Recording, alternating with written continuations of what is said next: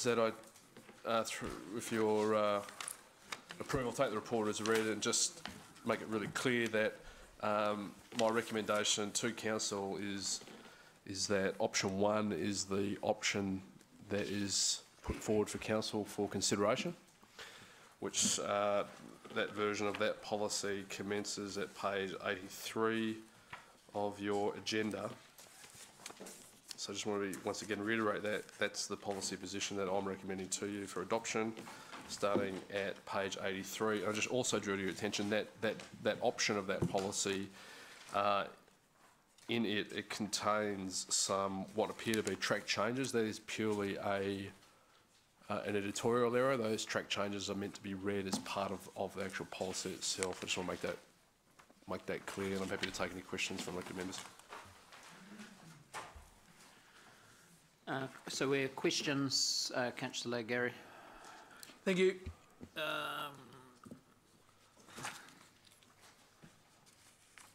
Just on page, page 65, paragraph 53, can you explain the second sentence in paragraph 53? Consequently, the policy has been revised to remove all references to the, what's this one called? Yeah, partially operative district plan, compliance with performance standards and assessment criteria and affordability criteria. Yeah. I don't understand what that means. Yeah, okay. So, Councillor Mellor, the notified version of the policy, the one that was consulted on, is included as attachment 1. And in attachment 1, that version of the policy included a number of schedules in there.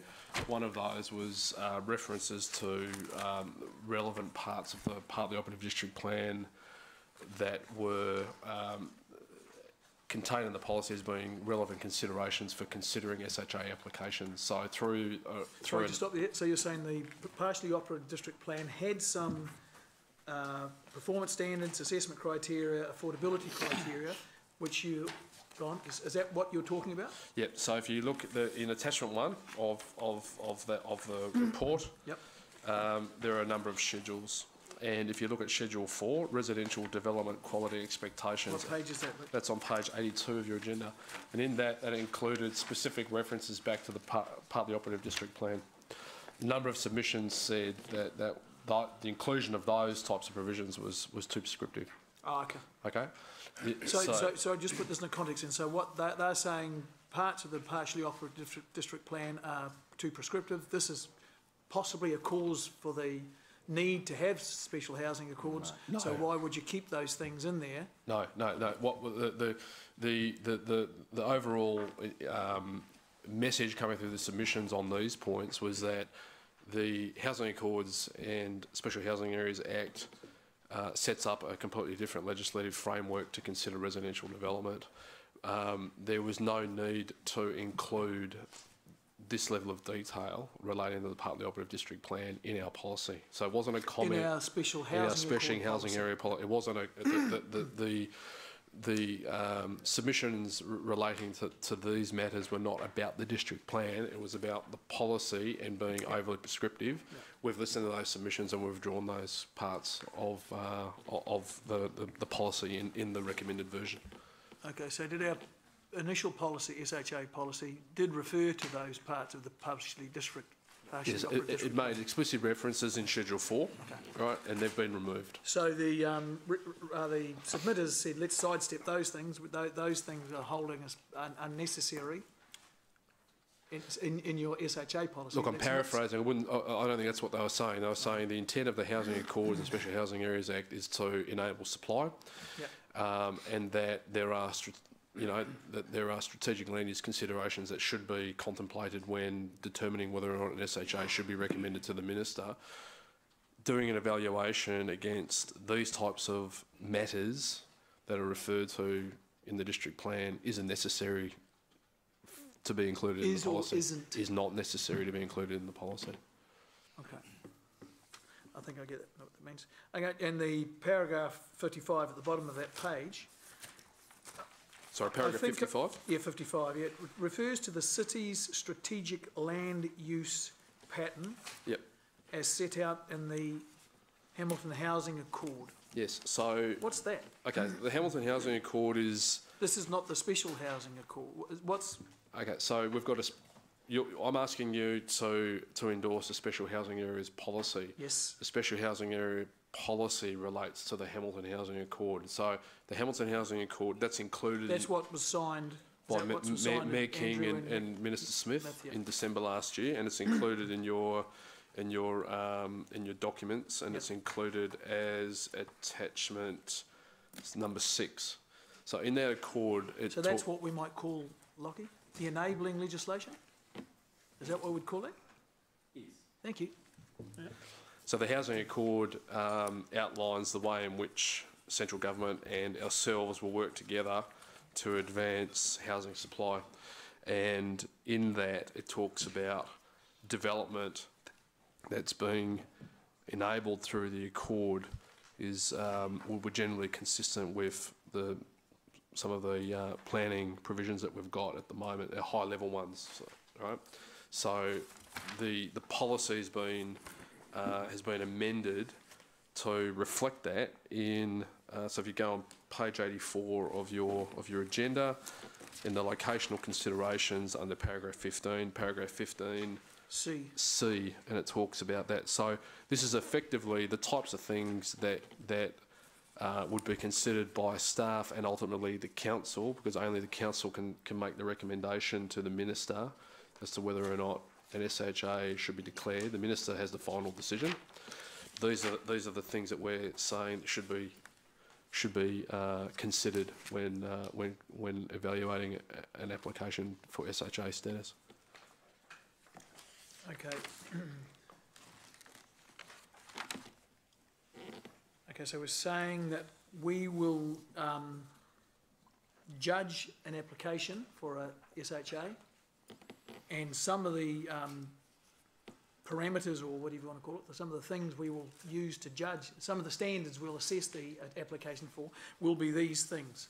That's contained in primarily in sections or paragraphs 14 and 15 of the policy, the recommended policy. Okay, thank you. And I think on paragraph 78, on page 67, there's reference to there has been the removal of SHA assessment against partially operative district plan performance standards. So is that saying that the SHA has removed some standards, has said we can curtail some of the standards that we thought were important in the PODP, and we're now going to sidestep those? No, so it goes back to my earlier comment. So the policy has removed direct references to the part of the operative district plan. Yep. So it's just reiterating our earlier conversation on that matter. So it's the same thing. It's the same thing, and because in addition, those matters need to be addressed in any event under the Act when a resource consent application for a special housing area ultimately comes to council. Okay. So one of the things that came out in the submissions about no need to have the PODP information is because it's dealt with through a resource consent in any event. Okay, thank you. And there was one other thing, and I can't find it, but I do remember myself saying this. One thing where it says something about the policy shall be subservient to the Act. The Act it's referring to is the Housing Accord Act, not the RMA. Is that right? Oh, okay, thank you. So I'll just Thank you. flag that I'll move the staff recommendation, which is option 1. So, sorry. Option 1. Option 1 is a staff recommendation, yep. So, seconded by Jeff, thank you. Yep. So, Paula, sorry, excuse me, Councillor Southgate. Thank you. So looking at the one that you're recommending, you've removed all the outcomes, you've streamlined it, and you've taken all the outcomes out. So where do the outcomes now sit in terms of, I always believe a policy should have, should be measurable against outcomes. I'm talking about, maybe I've got it wrong, because actually I was quite confused with the back and forward between the various things. I know that you've got and the strike change thing was a bit confusing until you just said that before, but You have on page 88, there is a list of these housing outcomes will cover, and then that's gone. The other question I want to ask is around page 84, paragraph E, where previously there was some attention given to recognised social housing providers. That's gone. Can you explain why that's gone? Yeah, look, that's in response to the submissions, and number one, about not discriminating between any particular type of developer, number one, and number two, to staff's recommendation better reflect the purpose of the Act. So the purpose of the Act talks about achieving affordability through supply. So we've taken that out in option 1. It is included in option 2, but option 1 is one that aligns more closely to the Act itself. So just I know you can split hairs legally over interpretation sometimes. Affordability through supply, I do get that. I do think that's the global over the position, but there's a nature of supply, isn't there, as well? It's not just numbers, affordability through sheer numbers, but you could interpret supply to be the type of how you're nodding, Lachlan. So yeah, I'm not wrong to suggest that you wouldn't be completely outside of the interpretation of the Act if you did make some recognition of types of supply or what the supply might constitute. Yeah, I think that concept is accepted. It seems orthodox that you can, controlling the nature of the supply of itself might deliver the outcomes that the Act is looking for. I think the messages that were coming through from the submissions were really to be a little less prescriptive in terms of how you deliver on the intent of the Act. So I think that what the staff have done in terms of removing that as a requirement is to say, well, look, we'll be open to anyone who wants to come forward and promote an idea that can deliver the purpose of the Act, rather than prescribing the mechanisms or the pathways. So it's just a response to the message coming through in the submissions to be a little bit less prescriptive in the policy approach. Yeah, I sat through the submissions, and yes, I did hear that message. At the same time, I also think I heard from other people that they would like a greater emphasis on the not social housing per se, but community housing that meets a different sort of need, other than just, So I did hear a broader range of submission, I thought, than what you've just described. Can I just add to the answer then, because I think it addresses that second point. I think one of the other things that came through in reviewing the submissions and dealing with that point was refocusing on the purpose of the Act, which is about housing affordability and delivering affordability through supply. And so taking a policy position which was not necessarily addressing some of those social issues that were emerging in the submissions, but staying on the supply issue. And I think there's a reference in the report to, if the council was minded to address some vehicles for to deal with that social housing question, there are some suggestions in the staff report as to how that might come about. But certainly the policy itself has been drafted to not address that issue and to stay focused on the purpose of the Housing Affordability Act. Okay, I might have some comment on that. I still think there's some grey in there. It's not totally black and white. It's a matter of interpretation. Because I don't know, as I'm talking about provision of purely social housing, I'm talking about a range of models of housing that to address affordability rather than pure quantum. Yep. And I think that's a reasonable. So then removing the opportunity for some preference to people who can provide different types of housing, which was which just happened in paragraph E to be social housing, but that's just one type of solution. I wondered why you'd done that, and yeah. Yeah, okay, I'll think about it some more actually and listen what other people's questions are. Councillor Pascoe. Thank you, Chair. First sort of tranche of questions are around, and Gary touched on, Councillor Mallett touched on this, is the removal of any mention of the proposed operative district plan. Do you think that's wise in the context that the district plan will still and will always be a consideration that has to be taken into account when a SHAR application comes in? So, Councillor Pascoe,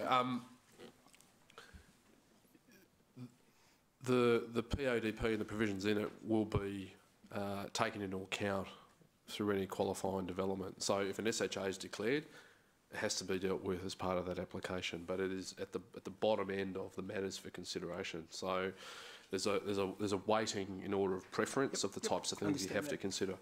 My view is the policy retains the types of the types of things that would ordinarily be considered by the PODP can still be considered through any SHA application because of the wording that's considered in the locational considerations. So where we're talking about at a very broad level, right, we're asking for staff to assess any SHA applications and how they might materially compromise council's strategic land use planning, and then it sets out areas that are zoned in the PDP where we think that they're not suitable. So they are still things that need to be thought about through any SHA. They're just not as explicitly referred to in the level of detail that was included in Schedule 4 of the policy that was notified. But do you think effectively it's being swept under the carpet a little bit in terms of the expectations that the applicant might have? My view is, and I wouldn't have recommended this to council if I thought that was the case, because I think they are those planning matters that need to be considered for any SHA application are relevant matters. I'm satisfied that there's enough material in here for the types of things that would be contemplated through the PODP to be addressed through the policy. So what would happen if the application was at odds with the partly operative district plan and it was clear in council's... Well, first of all, it would need to come back to council, wouldn't it, for Absolutely. approval? So the process is that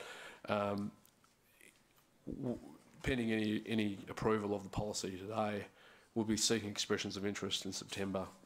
And once that expression of interest period has closed, we'll bring a report to council as soon as we can to let you know what's in the mix.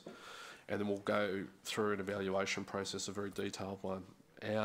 So ultimately, any recommendation to you based on an evaluation by staff is how an SHA application stacks up against the policy as a whole, and the degree to which something compromises council's land use planning framework is one of those considerations. Whether or not it in itself, that thing on its own would be enough to force staff to recommend that a site isn't declared in SHA would really depend on where it fits in with the rest of the policy. Okay. So if we had a situation where the SHA application was at odds and council staff and the recommendation to council was that they believed it shouldn't go ahead or it should go through the plan change process, which of course is more cumbersome as I understand it, does the applicant have an option of fast tracking that or appealing against that decision and going straight to the minister or going through MB to challenge that decision? No, the answer to that idea of sidetracking a council decision is that there is no option. The only other option would be to commence a judicial review of the administrative decision to decline the SHA. So yeah, there is always going to be that control that you can exert in terms of a proposed SHA. And that's really what that evaluation criteria in section 15 of the policy is designed to do, is to give you an opportunity to assess a proposed SHA to the extent that it might be inconsistent with the proposed district plan. You evaluate the nature of that inconsistency, the significance of the inconsistency, what its impacts might be in terms of infrastructure provision and planning and so on, and then you make a decision on the facts as to whether you're prepared to get on board with that proposed SHA, or if the inconsistencies and the effects of the inconsistencies are just too significant. So you've got that decision-making power. The policy sets that up. Okay, and another question is around paragraph 65 suggests that a quarter, which I think is 3 months, would be the turnaround period for each application. Should it be, I presume it's 3 months from the initial application? Is that what was intended in terms of in terms of it being turned, in terms of the turnaround for a decision? Yeah, that's our intent. So we would, as I say, call for expression of interest in September. Yep. Bring to you what's been applied for. Yep. There won't be a full evaluation at that point. That's really just about visibility for you guys, and then we'll endeavour to do a full assessment and report back to you at the end of the quarter. Now, it might be for a scenario might be is that, let's say for example we had 10 applications, 2 of them we might say to you we don't think there's any merit in these, and we're recommending we don't proceed. 5 of them might be very simple because we're, the original or the intent of the Accord itself and the policies around those small scale, pockets of opportunity. So they might be small in nature, all the infrastructure's in place, we're good to go, and the full assessment's been done. Others might be larger projects that we will not be in a position to have completed the assessment, but we'll just be updating you of where we're at at that point, because some of these might take longer than 3 months. And I assume that you'll put in place some mitigations that if the application is such that it hasn't got any legs to it, you'll be letting the applicant know sooner absolutely. Than the 3 months, sooner than letting them wait for the 3 months to say no. Yeah, I mean, we'll be in constant contact with anyone who formally lodges an expression of interest. Okay. So what sort of number, what's your expectation of numbers if this all goes through, and what sort of expectation have you got as to the likely applications that might be sitting out there in the wings at the moment? I'd say there's at least half a dozen potential expressions of interest that might come in this year. Okay, and there might be more than that, but I'm reasonably confident of at least half a dozen. And how are we going to fund these? I mean, it suggests in your paper that it's self-funding, but presumably we've got to have a bunch of staff already up to scratch, ready to go, sitting. Well, I wouldn't say. I don't mean this in a derogatory sense, but being there and ready to go as soon as these applications hit, knowing that there's a kind of a 90-day turnaround. So if the recommended policy, the option 1 of paragraph 22 is that we're looking for full cost recovery. Yes, saw that. Yep. So in terms of a financial impact on the council, it'll be at worst cost neutral. So that'll be in accordance with our standard fees and charges. So that we do for similar types of projects. But yes, we've got there will be an impact on staff resources, but we've known this has been coming for a while, so we've set up the processes and systems internally to be ready for any applications, expressions of interest should they be lodged in September, and it'll be resourced through staff both within my unit plan guidance unit and city infrastructure, and if needed, we can call an external consultant resource. Okay. Is there a significant difference in the costing, whether it's recovered or not, between option 1 and option 2? In my opinion, there'd be no difference in No terms significant of difference no between the two significant difference. if option 2 was taken as a preferred No, option? no, Okay, in terms of an impact on staff resource, no. On page 86, in the revised policy, paragraph 6, which is in red, which looks like it's a changed one, is it wise to have in a policy the metric of 6.8, the value of median income, when that may be an historical figure, and given that it's not compared with anything else, you know, as to what other cities' median would be, and given that there's no definition to what is the affordable, you know, what metric is what is it MB? Yeah, MB calls an affordable value, So, and look, that it will and that 6.8 will change over time. look, it's a good point, but it was put in there because for option 2 retains some affordability components, and the reason that was included there is to make a clear upfront reference to the fact that if you go for option 2, there's some affordability provisions in there about section size and GFA, and that's almost like a problem statement. So that 6.8, when it talks about where we're deemed unaffordable, what is deemed unaffordable in terms of the Housing Accord, the Special Housing Area Act, is a multiple of 5. Right? So you can't even have you can have a special housing accord if council wants to, but which we did in this instance. But you can't have that unless you're scheduled under the Act, and the mechanism to trigger for scheduling is once a metropolitan or a district council's median house price goes over that threshold figure of 5. So we were added to that schedule back in, I think from memory, 2014 or 2015. So that's why that was included in there. So if we adopt option 1, that paragraph will get removed.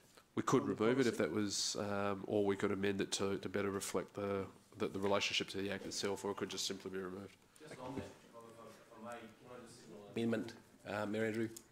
I'll go to my question shortly, but I just want to signal an amendment. Sorry, mate. And just one final question or a suggestion, and that's also on page 86, paragraph 13. It's probably not a question, it's more of a suggestion. Could you add, and there might be some disagreement around the table on this, but at the end of what you've got there in red, application, all the overall objectives and intent of the proposed operative district plan?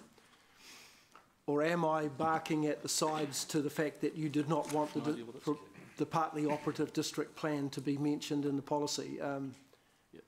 Can I just answer this? Firstly, just to be very clear, page 86 that you're reading from, Yep. that's the second option policy. I'm sorry, okay. So just to be very clear, the recommended option is the option which starts at page 83. Okay. And finishes at page... I've obviously overlooked that in terms page 85. of...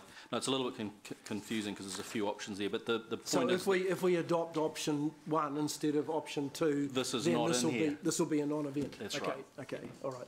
All right, I'll reserve that in case there is a change to move to option 2. Thank you for answering the questions.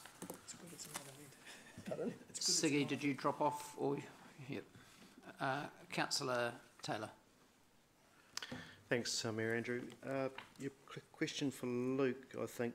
In option 1, page 84, F at the bottom of the page, design quality, the extent to which the proposed SHA adheres to the key urban design qualities expressed in the ministry, blah, blah, blah, and so on. I'm just after some clarification on what that gives us in terms of protection as a council for design standards. Where does that place us?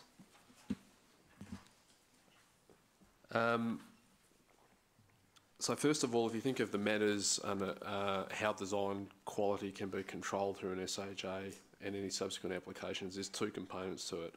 The first one is understanding sufficiently at a concept level, right, that a project is going to satisfy the policy provisions contained in the Urban Design Protocol for declaration of an SHA. So they talk about 7 key components. So this is a document that's been developed by the Ministry for the Environment. It was developed more than 10 years ago. We're a signatory to the design protocol, as are most metropolitan councils, and it talks about what they call the seven C's of quality urban design. And it covers things like context, character, choice, connection. So if you think about the degree to which a proposal might be compatible with the existing environment, that's certainly picked up in the urban design protocol. So that's your filter at the high level stage. Yep. So that gives the council some confidence around at a conceptual level what subsequent projects might look like. In the actual act itself, there are limitations around height that are provided for, and then any subsequent applications which are submitted, the provisions of the district plan for that zone are also taken into account as part of the assessment.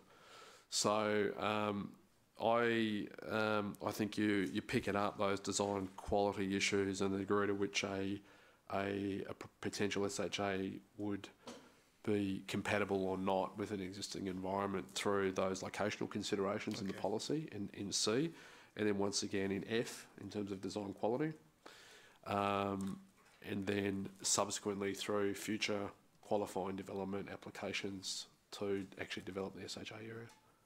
Okay, thank you. Councillor Mark. Thanks, Mayor Andrew. Just a couple of questions here, mainly around affordability. Just looking at the table 1 on page 67, could you please give me a bit more detail? I noticed that these other councils with SHAs have affordability criteria in them, and Christchurch doesn't.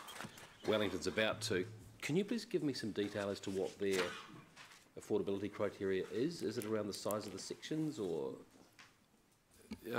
Councillor Bunning, yes, it is. It's a mix. The Auckland one is very prescriptive, so that was actually related to the sale of the price point of the dwellings that were enabled under the SHA, and that has actually been found to be very difficult to administer. Yep.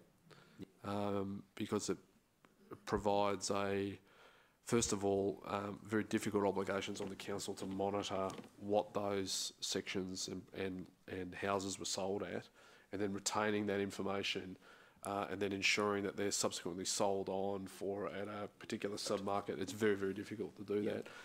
And you may have seen in the media recently that the council itself doesn't actually have adequate figures around how those provisions are actually tracking. The rest is... Is that right? Sorry? Queenstown have got creative with some of their stuff? Yeah, look, they've got a whole mayoral initiative around housing affordability above and beyond what's contained in the SHAs, and it's exactly the same as what's happening in Wellington. That there's a whole dedicated project of the council looking at housing affordability in its totality outside of what's being done in Hasher. So it is a mix. Some look at price point, some at sale, some at the types of controls that were included in the version that we sent for public comment, and which have been retained in option 2. Okay, cool. Thank you. So just with actually, no, we'll hold you on that one just a little bit longer.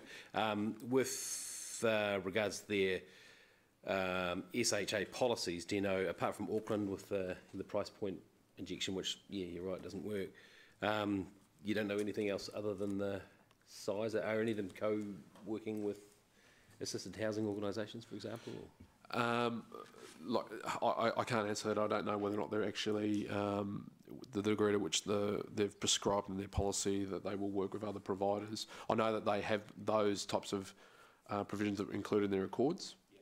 And certainly there is lots of work going on with other housing providers outside of their accord and outside their special housing area obligations. There were some media reports recently about Auckland having trouble with house flipping and the likes, and what were some of the pitfalls they were finding with theirs, other than Auckland were having some issues with developers, like, for example, I think, am I right, holding on to properties longer than the term allowed and then flicking them off? Yeah, so in relation to the special housing area enabled dwellings, the issue has been around the retained affordability. So where they've said, these dwellings, here's your project, let's say there's 100 dwellings, X% have to be sold at 75% of the market rate. Right. Now that's a very difficult thing to administer. Yeah. Over in perpetuity. It's just been, and in some ways, what has resulted is that some of those developers have not actually given effect to those affordable dwellings. They haven't built those components of projects. Right. So they've built everything else and left those other projects and not actually brought them on stream. Okay. Can I perhaps put an amendment up now? Is it the right time to do it? Sure, yeah. Yeah, okay. Staff have got roughly the rough wording of it, that we go with option number 1, but we approve that, sorry, that I've just want to tweak that wording a little bit, that a minimum of 20% of total SHA stock over each year be set aside for co-housing initiatives. Anyone be seconding me on that? Can I? Questions? You I'm go happy to- first, Luke. You're been looking at it. Yeah, look. I just want to speak to that motion that there is nothing prohibiting a co-housing scenario Totally. being developed under this policy. So, notwithstanding your proposed amendment, if someone wants to do a co-housing project, Yep. they can do that under this policy. No, I get that. Well, I guess what I'm trying to signal is that we are keen on that. Okay. At this level. Yep. I mean, if the number's too high for a seconder, I can drop it down and barter it. That would force 20% being. Not on, yeah, but not on each individual one. No, on I our know, total stock. but yeah. Yes, it would. Yep. To be something else. Yeah, to be for the Co-housing. likes of your Habitats for Humanities and the like. So, if anyone can help me on the wording of it and to perhaps get it onto the table. Can I just, if I can, Your Worship, and again, just to, again, without trying to denounce the the amendment, but the concept, if you talk about it, was always right back to the Accord signing, was around trying to affect house affordability through supply. Yes. And then, as Luke's pointed out in Queenstown, then there are other initiatives that may happen outside of that policy. Totally. And part of the rationale for stripping down the policy and the feedback we received from developers was the more criteria you put in that makes it more directive, actually disables the ability to provide more supply overall. Whereas if you take away a lot of that prescription ability, you can still do supply across the market provision, which may include affordable housing, and we talked about ground floor, but that would be there anyway, because the market, if our data says the market asks for it, they should be responding to that. And therefore, and doesn't prohibit small or housing providers to likewise to do co-housing initiatives anyway. No, I totally take your point, and that's more of a debate point when we get into the debate about it. I guess, and that's the advice we've had from developers, but I'm suggesting the other sector other than just property developers. So I wonder if I might, and if 20% of people are balking at that, would anyone second me at lower? I don't want to get into an irregular bidding situation. So, Councillor, are you suggesting that that would be I suggest that becomes a part of our brief with the Special Housing Accord. as part of the policy? As part of it, So yep. that would have to be added, what you're saying is to the policy, added to the policy. Yeah, to the policy. Yeah. Option 1, yep. So that would be the only proviso that I would ask to be put on there. Okay, I think we should have a discussion about Yeah. that. Yeah. Or Councillor Eglinton gets into it too much. I was trying to be helpful. No, thanks, appreciate it. Yeah, it's good. Might do. So I don't have a seconder. Oh, well, Okay. I'll do it pro forma. Thank you. Oh, you're going to say? Speak up, Siggy. You're not normally so shy. Thank you, I appreciate it. You've been hitting me down too much, so I'm so quiet now. Okay, so can we discuss that then? What did you want to discuss, or questions-wise? Yeah, so the intention of it is basically to earmark it. Off the list, but apart from that, I wouldn't mind just, oh, there I am, back again. Just point of order. I was next in the order. We're still in questions, aren't we? Yeah, we And are, yeah. Mark's just put up an amendment, but we're still in question time, aren't we? Yes, yeah. I just want to make it clear for people, so if you want to discuss. So, I'm not sure where we're going. Mark, Yeah, sorry if I missed. could you, Questions that you were already up to. Well, mine about Yeah. that area. I think Mark is still on his questions. isn't he? Yeah, that's what I No, thought. that's all the questions I've got, unless anyone's got any questions they want to question me on. Anyway. could you explain what co-housing initiatives? Yeah, I guess what I'm trying to get at is the Habitats for Humanities, the Tainuis, the outfits who are prepared to invest some of their money in more affordable housing type initiatives, as opposed to just asking the developers to make stuff smaller. So I see that as a more effective way of addressing affordability than just purely supply. And the only initiative I see in here, unfortunately, is size. So what I'm trying to do is say, yep, keep 80% for developers to do what they will, and don't expect them to be the ones to deal with affordability by the nature of their houses. You know, don't impose it upon them. And I guess I'm debating now, but I guess what I'm trying to say is I don't want to see the developers be expected to build low-cost housing, because it's unreasonable. That's not what they do. And yes, they would actually. So you'd require Habitat, you'd say. Summary challenge in court. Yeah, I'd say that the people like this, I know, for example, there's groups, trusts around at the moment who are trying to address affordable housing by getting together and co-funding development. There's 100 houses that are going to be built under a special housing accord. That couldn't go ahead until another 20% were being built by. Not of each co-housing. one, no, of our total housing So we'd stock. stop the other 100 from being built. So what would happen is if we get to the end of the year and we haven't reached that 20% quota, yep, absolutely, we'd stop until they come along, and then we start another year. So you'd stop housing being built. Yeah. So What's what's the, called an unintended consequence. No, but Gary, I'm firmly of the belief it wouldn't stop it being built. what's They the want purpose of the Act? to address affordability. Through supply. And does this fit into the purpose of the Act? Well, if it suppresses supply, clearly not.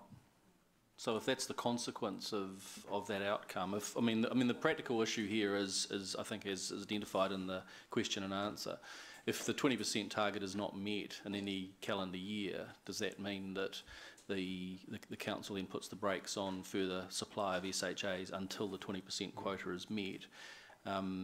That has the potential to suppress supply. I would have thought it's a break rather than a release. So perhaps there's some work to be done around the enforceability and the practical application of the idea Perhaps then before it meets the purpose of the Act. Yeah. Would it help then if we did it for the first year and reviewed it, and then if it's not working, then you can quite happily lift it to keep the supply going? Well, it is, but I'm trying to keep it on the table. If we could can we keep going with some questions? We've got that up there, and that might help Mark clarify his point and that. I'm sorry to be so clumsy about it, but yeah. Councillor McPherson. Yeah, I've got a couple of questions, and because I like where he's coming from, but the wording is not going to work, I think. But with our 50-50 infill greenfields requirement, now where does that sit in our documents? Does it sit in the district plan that people apply for consents for, or is it somewhere else? How do we know that we're going for 50-50? It's articulated in the Hamilton Urban Growth Strategy. It's a policy position. It's in a strategy, It's in a strategy. a higher level thing, and down here is the district plan, and we try and, with all sorts of encouragements and whatever, we try and make sure that's target is met. Yeah, and it's so if you think that it's set out as a policy in HUGs, and then it's reflected as best as we can to give effect to HUGs through our zoning approach, right? And the controls that enable infill housing inside a general residential area that's not greenfield. So if there was as well as that 50-50, a target and a strategy, that HUGs or one of the others, that 20% should be the target for affordable housing, and you'd have to have a definition of affordable, and you had policy option 1, is that a way to do it? Because I mean, it's almost speaking to this. It's not going to work in a coercive way like that, but it could work as a target, and you try and achieve it, and you're like we do with the infill, greenfield thing. We report back every, I can't remember how often, but we get reports back how we're going against that target, which is in the strategy, but it's not something that any one developer has to worry about. That's where I'm sort of coming from, if you get, because I think there is a problem with, in Auckland, it's clearly been shown there's a problem with affordable houses not being, or SHAs not delivering the expected number of affordable houses. So how do you try and encourage that without trying to force it on every developer or every development? Is there a way, so I'm asking, is there a way of doing that by putting it in the higher level document as a vision/target? Like we've done with that other one. Your Worship, just to that point, I think the short answer is yes, there is. And it requires a little bit of linking between the various documents here, but the option 1 of the draft policy that you're dealing with today, at the top of page 84 in the agenda, sets out a requirement in paragraph A that development within the proposed SHA will achieve the purpose of the Act, HASHA, in a manner consistent with the Accord. And the Accord, of course, is the Hamilton Housing Accord, which is the precursor to this policy document. Now, I've got the Hamilton Housing Accord document here, and it says at paragraph 3, or clause 3 of the Accord, development progressed through this Accord will generally be consistent with the Hamilton Urban Growth Strategy, HUGS, and the strategic directions contained in the partly operative district plan and the RPS and the future-proof sub-regional growth strategy. So, to answer the point, if there was, for example, an amendment to HUGS to pick up on the policy intent here, and you had those targets embedded within those higher order planning documents, the linkages are here for you to then deliver it, because you can, when you go back to clause 14 of your policy, you need to approve an SHA which is consistent with your Accord. So that it's a little bit roundabout. Would you need to approve every single SHA there, or SHAs, all of them over time, delivering on that policy? Well, I think that's the better approach. I think you know, measuring the delivery of the outcome over a period as opposed to you know, development by development or in a small time period, I think is problematic, and it gives rise to the kind of issues that have been identified. That, you know, what happens if you haven't met your target at a particular point? You know, what's the penalty? Does the whole thing stall and therefore not serve the purpose of the Act? So I think you need to take a kind of a higher level approach to it, and you need to measure it over a longer period. Yeah. Well, so that was the purpose of my question, seeing if there's a way we could try and deliver on that aim without tying developers or developments in knots. It seems like there's, but I don't know what the wording would be. But Lachlan's quick on his feet, so he could. Yeah. Well, I don't know. Is that what you're? Yeah, that's the intention, Dave. You know, I don't want it to be restrictive, and I don't want us to get ourselves all tied up in that. I just want to make sure that the wording is strong, that it's... And it wouldn't add anything to option 1, Lachlan? I don't think so. It would be something else we'd have to do. Yeah, I mean, we could... I'm just thinking about B. I mean, I think... So the problematic words in B at the moment is within the parentheses, or the quote, it's to require. I think that's a very prescriptive word. And the other problem, I think, is over each year. So if there was a little bit of surgery done to those two parts of B... 20%. Yeah. Over the totality of the SHA timing. Yeah. Would that, Over the life of the Accord. the life of the SHA, because it's only, Mayor Andrew, it's what, the SHA Accord's 3 years or something, isn't it? Is that right? 3 years. 3 years. It might be, if you link it to over the life of the Accord, the other recommendation I would suggest for elected members is to think about the wording around co-housing. Yeah, I think you need to be clear. Well, I think you're talking about social or affordable housing initiatives. I was going with affordable because that's in the SHA Act, isn't it? Yeah, already- but it's already- social housing, they're registered social housing provider, so there's a very clear definition of what they are. So they're under the MSC. So if you use both words, you pick up probably you might just capture more than what's deemed to be Well, there might affordable. actually be some developers that would deliver There social are. housing that aren't in the register. That's true. Yes, So if you say there- affordable and or social, but look, it's over you. That's just my recommendation too. I think the word or the words co-housing though is unclear. Yeah, that's- yeah, okay, It's that's cool. quite restrictive too. All right, well, can I say, and thanks for your indulgence, everybody, while I clumsily, walk my way through this, but... Well, you're a radio jock, that's why. I've got 90 seconds and I've got to hit an ad break. Approves the inclusion of the policy to target 20%. Oh, we don't need to say minimum then. No. So target 20% of... Well, no, you do need to say minimum. Because that could be a It might help. Is it minimum, a maximum, or exactly what you want? Good point, actually. You Yeah, say maximum, yeah, then Then- 5's okay, 5%'s okay. Yeah, you're right. Okay, take the minimum. Thanks, Gary, you're right. So, just got a question. One's Sorry, Paula, it won't be long. one's a procedural question, and around the timing of having to get this through today. I'm not trying to delay it, but if this is a significant issue, rather than I hate drafting on the fly, I hate this cross the table, bang a word and bang. When it's this important, it's this important.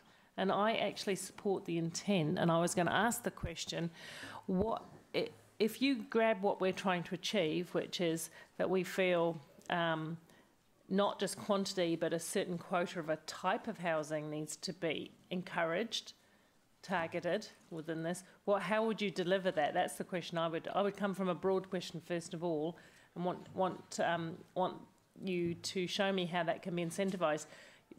You've already mentioned Auckland at the one end that did price point.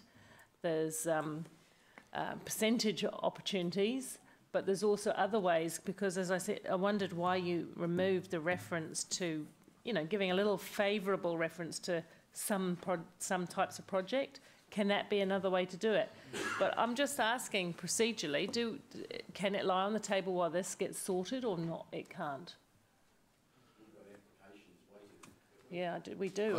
And it's so vital to get it right, but yeah. Well, you can move a procedural motion anytime you like. That's your choice to test the room. That's true. But I'd rather do that with council being interested. If the rest of the council feel that we could make the decision today, fine. Well, you need to put it up, you need to get a seconder, and you need to test the room. Sorry, Mr Chair. What Lachlan suggested to us wasn't to include in the policy this. Initially, as I understand, was just to acknowledge there's already a reference in the policy to HUGs and the connection through to that, the Hamilton Urban Growth Strategy, and to put something in there. That's how I understood what he was saying. So that you'd do it wouldn't be to include in the policy. That's not what he was putting. Yeah, sorry, I'm jumping over the table a little bit. But we've already got, like you said, half a dozen applicants already, and I would doubt very much that any of them are the habitats or the likes who may take a little bit more time.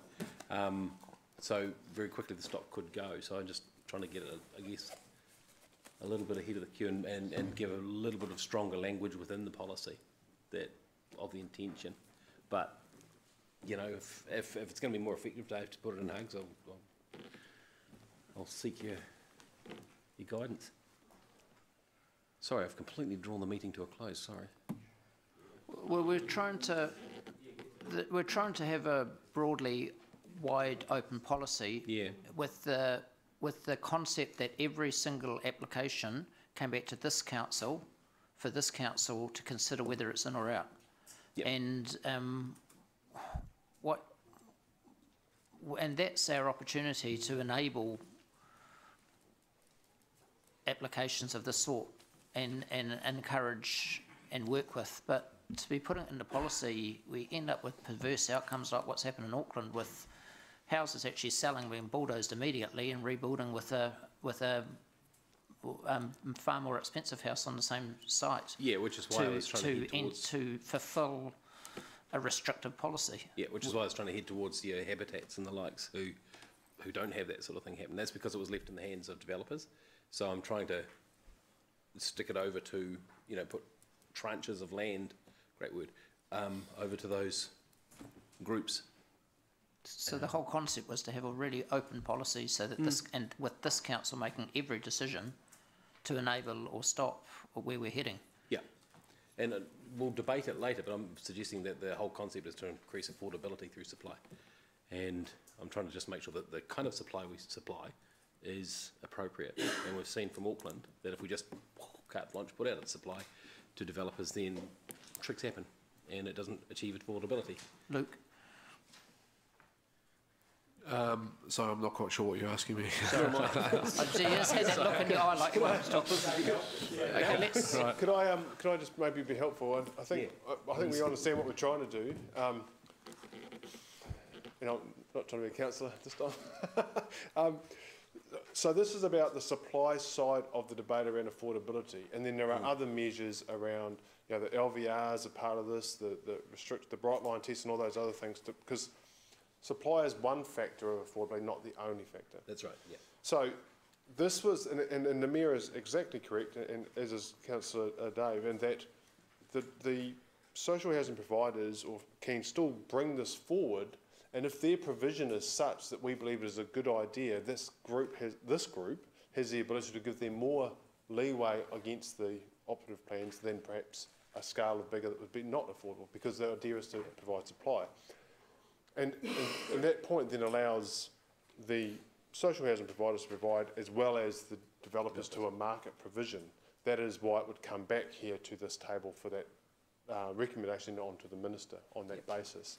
So it doesn't prohibit any of what you're after, and the perverse nature may be, the unintended consequences by putting measures that then inhibit that within a policy may inhibit any developer saying, well, so example might be, big SHA comes in, 1,000 homes, suddenly 20% is 200 homes somewhere else, and then we're getting buggered. So what we are seeing in Queenstown, just you asked about that before, is that they have a supply policy as we have here in the SHA. Then they have an absolutely separate project outside of the supply argument, which is around the very things you could be talking about, which is a whole other, where the council own land and then they do long-term leases and a whole lot of other ideas. But they haven't tried to confuse the supply argument and the provision of faster supply, including that, with a separate proposal around specific affordable housing. So what projects. affordability measures have they put in? That was my original question. So what affordability in the SHAs, what have they put in? So that's why we've seen in Auckland the price point just hasn't worked, or what we've seen in other areas where the developers agree, they sign up, they don't deliver that affordability area. Once the accord is finished, then they've still got the zoning. Right, yeah. So we want to protect the provision of supply across the whole. And remember, the intent was always about pockets of supply of land which would supplement the provision of Hamilton housing as a whole, whilst we go ahead and open up our next strategic land area, whether that be Peacocks or Greater Carron. Clearly we're looking at Peacocks. I think when you look at all the factors that impact affordability, supply is only one. So it's not like bananas. When you eat a banana, that banana's gone. With a house you buy it, it's still there. And we know, and the notes are in your report, that 70% of all home building is by Hamiltonians owning investment properties. So we need, again, it's about supply and how do we increase that supply across more fronts. I get that. Okay. So I'm not trying to dampen what you're trying to achieve. I'm just trying to ensure we don't inadvertently prevent a supply-based program, i.e. what we have here, by confusing it with a specific initiative to advance another cause, i.e. affordable homes for another space. Does that make, was that clear? Or was that just me? Yes, it was, thanks. Thank you very much. Thank you. So Mark, do you want to stay with what you've got?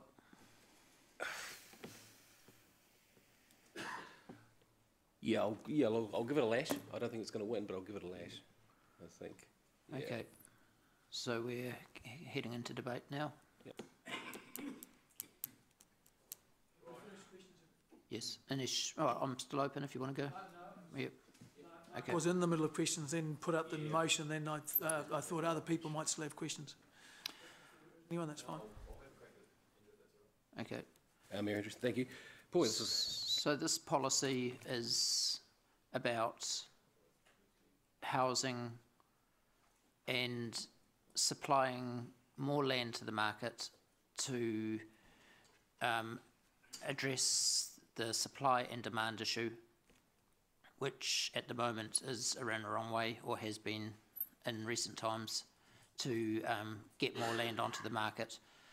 It's about being wide open for us as a council to be able to consider every offer that comes in and decide whether we're going to go with it or not.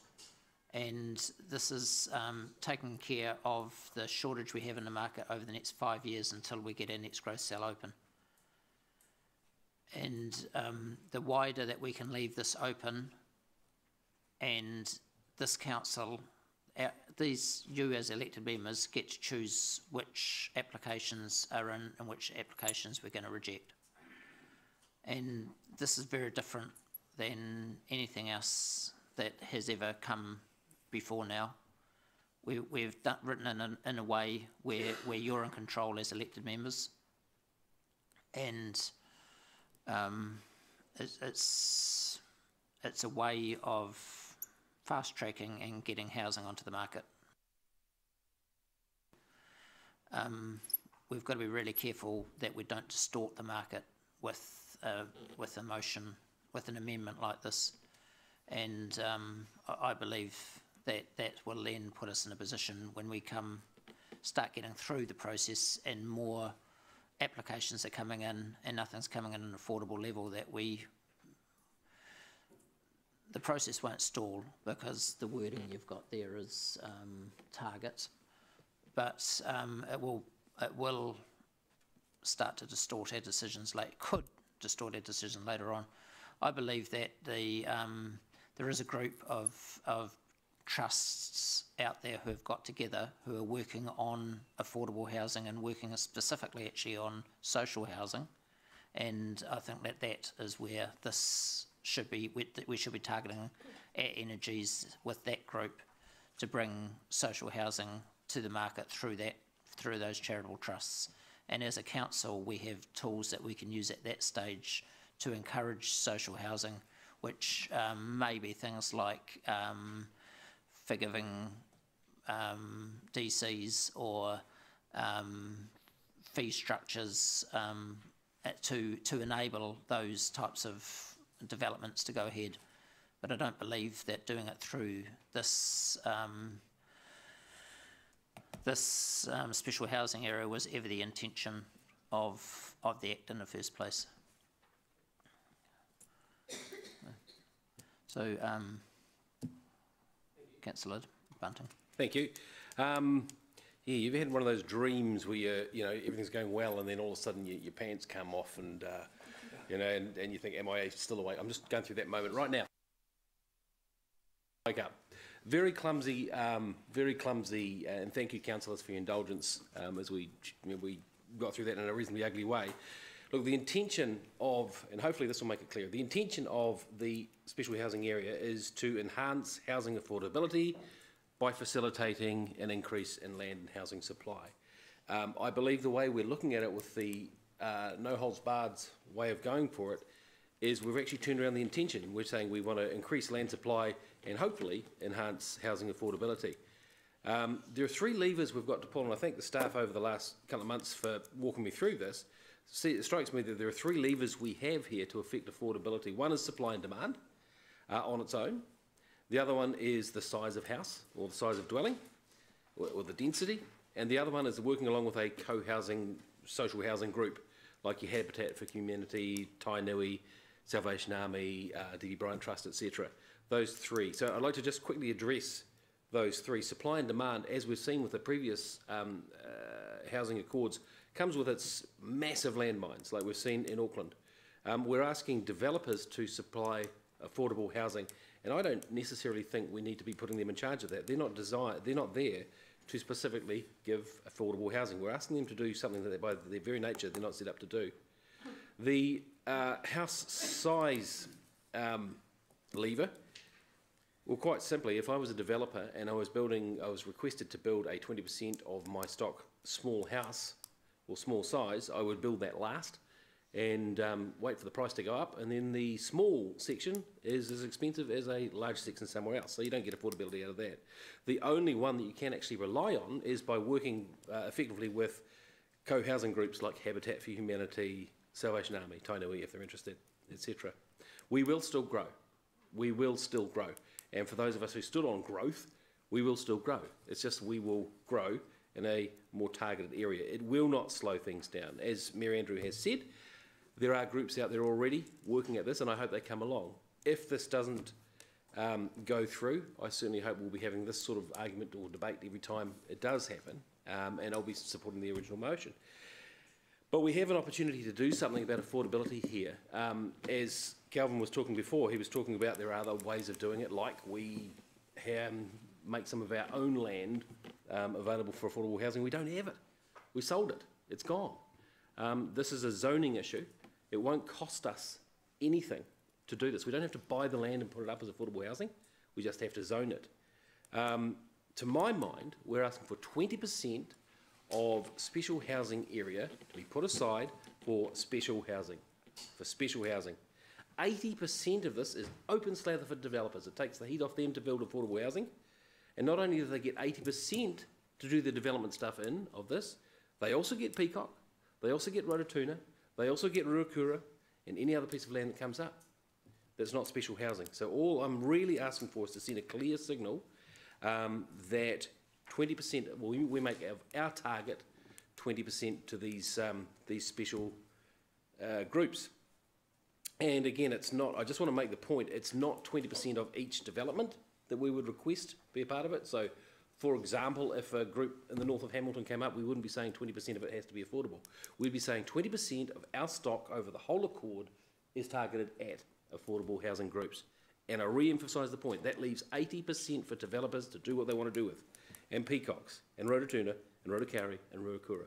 All I'm asking for is 20% of the special housing accord, we target those special groups. So that's our one opportunity. Again, I apologise for the clumsiness of the whole procedure, but that's what I'm trying to get out. Councillor McPherson. I think Councillor Bunting's managed to hitch his pants at least halfway back up with that speech. It was a good one. But I still have a problem with the way the amendment's worded. I have no problem at all and totally support the intent of it. The way it's worded by putting a clause into the housing accord, I think does certainly give the perception, I think possibly the reality of complicating it a little bit. And I think this is where I totally agree with the Mayor. We need to make it as simple, as straightforward as possible, so there's as few barriers, real or apparent, as possible. I want to see some work by Council in the area of ensuring housing affordability, and it might be higher than 20%, done elsewhere in some of our documents and some of our work. I think it's something that any council in New Zealand nowadays, especially in the growth areas, ought to be paying attention to, regardless of whether we have a housing accord or not, or special housing areas or not.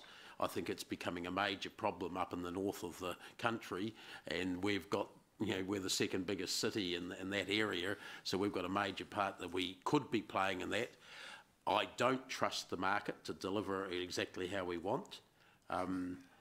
I'm sorry to say that to you, Gary, but the market has proved to be untrustworthy in a number of these areas, not because it's trying to be untrustworthy, because it's got its own drivers and its own interests, and they're not the same interests as the wider community, in my opinion, especially on a thing like housing, where there's quite a lot of dollars involved, and it's every family's biggest purchase ever, just about nearly every family's biggest purchase ever. So I think that we have to pay some attention when we're talking about our community in Hamilton to ensuring that as many people as possible can have the ability to actually achieve that biggest purchase ever.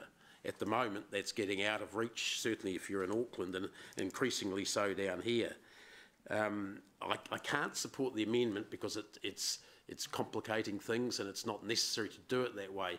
But what I would be calling for, and I'll support the motion for sure, is that staff report back to us on how that's going, give us the figures on a regular basis, which I know they were going to anyway, and there would be no problem getting them, but actually, focus in on that. What are we delivering each year or every 6 months? What's the applications that we've approved going to deliver us overall? And if it's heading in slightly the wrong way or not high enough in the affordability stakes, we can bring in some more mechanisms to help. The Mayor correctly outlined some of the mechanisms we can use on our way through.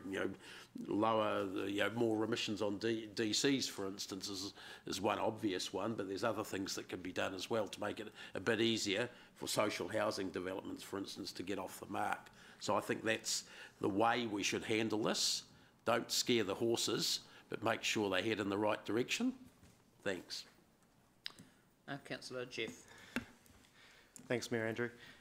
I'll be supporting the motion, although I do have every sympathy with what my friend Councillor Bunting is trying to do. Look, I thought our hearings on the issues were extremely valuable. I was impressed with the submissions, and indeed I changed my views quite significantly based on what I heard. There was a theme that we were being too prescriptive coming through, even though our motives were good and that we were trying to find ways to ensure more affordable housing. I think we just weren't doing it the right way. My view now is very much along the lines of option 1, which in essence supports a baseline approach. I think SHAs were created to get new housing built in the city as quickly as possible, with a minimum of interference and a minimum of delays. Supply is key, and less is more in this respect. I think option 1 gives this council the opportunity, the clout, to make a call on proposals. It keeps things simple. It's a tool I think we have to have if SHAs are going to fulfil the purpose for which they were intended. Otherwise, we're muddying the water again, I believe, if we overcomplicate. The SHA needs to be agile, not an exercise in bureaucracy. I believe that was the intent of the Act, and I support that. I believe now that some of the safeguards to ensure affordability that we were looking at implementing, such as insisting that a certain percentage of sites were of a certain size, were just not going to work and were unrealistic. I don't want to place barriers in front of developers arbitrarily. The more provisos we place in this policy, the slower it will move. There is nothing prohibiting social housing initiatives in the SHA policy now. And I believe this council actually would welcome approaches, and I think would enable such approaches. So I do hope they come. But I'm going to support the stripped back version because I think it's the best way to get the job done. Thanks. Councillor Gary. Thank you. I'll support the motion for a number of reasons. First of all, it's less complex than the amendment. Secondly, and there's an old saying that the path to heaven is, the path to hell is paved with good intentions. No, hell. Path to hell is paved with good intentions. Andrew will correct that for me. That's right, isn't it? It might even be a biblical thing, I don't know. And that's exactly what Mark's falling into, that little trap. And just very simply, if 400 or 200 properties have been built, none of them are co-housing or whatever it is we're calling it now, affordable social, beg your pardon, everything stops. Nothing can go ahead. Now, you say a target, but to the extent you don't enforce that target, the target might as well not be there anyway. So here's the situation. 200 houses have been built. None of them fit the qualification of affordable or social. Someone comes up with another housing accord suggestion. We look at our target. No, we haven't hit our target. This is not going to hit the target. Sorry, you're stopping. And you need to understand that every house, even the biggest, even dear old Mr. Gallagher's beautiful mansion on the lake, to a certain extent, increased the supply of housing. now, and there's not that many people who can afford to buy that one, but somewhere down the chain, their old house went onto the market, which was not the big multi-million-dollar thing you see there. So every single house that is built, all other things being equal, will somewhat reduce the price of housing. So to the extent that that target, which is, I totally understand, Mark, it's an unintended consequence, but the consequence of it will be that it will slow down supply. In that respect, it will go completely against what you want it to do. Councillor Siggy. Well, yeah, I have to, of course, stay with Councillor Bunting, and I'm happy to do that.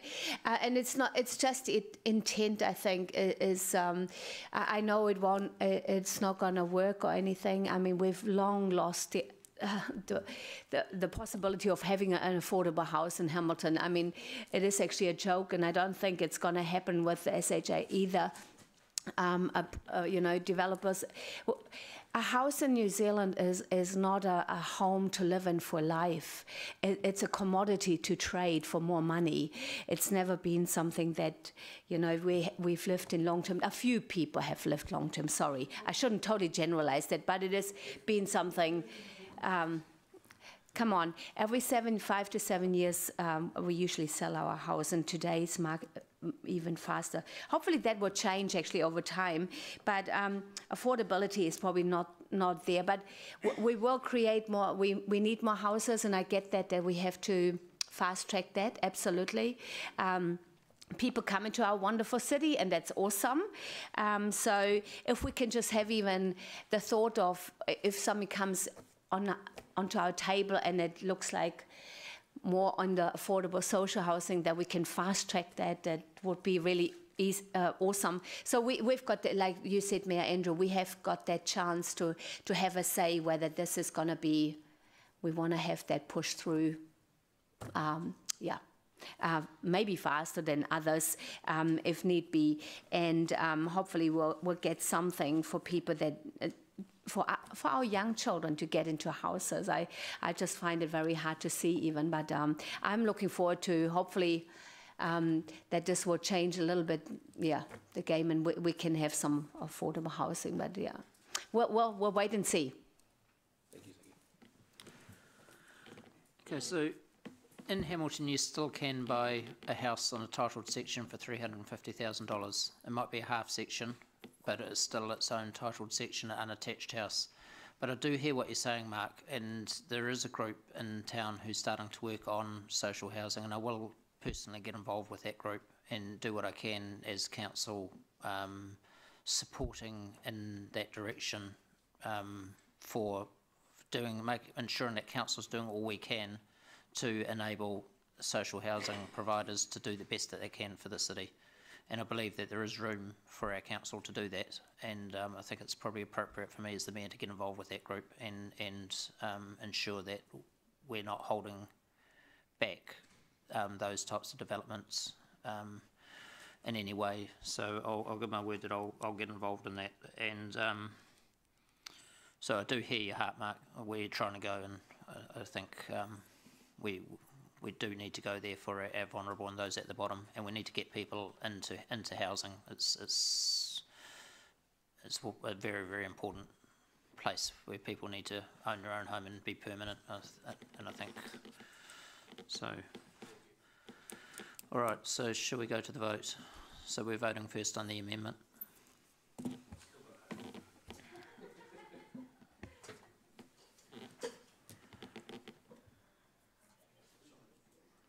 The amendment is lost.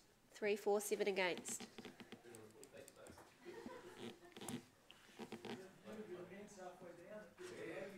Shh, no talking till after the vote.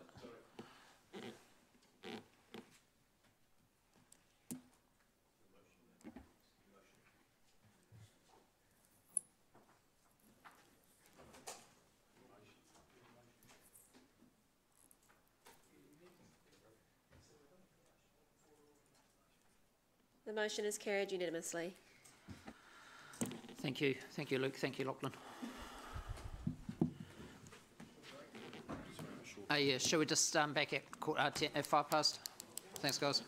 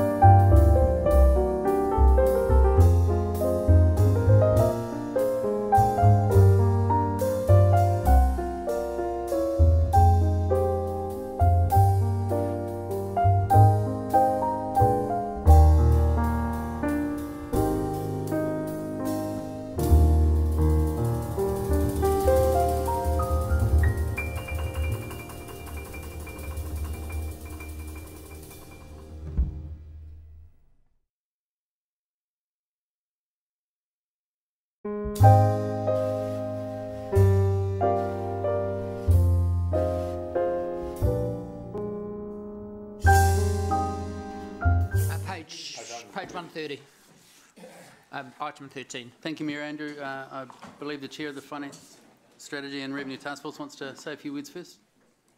Thank you, Chair. 11 first, that's why I'm just in the wrong page. Okay, yes, I'd just like to report back as Chair of the Financial Strategy and Revenue Task Force.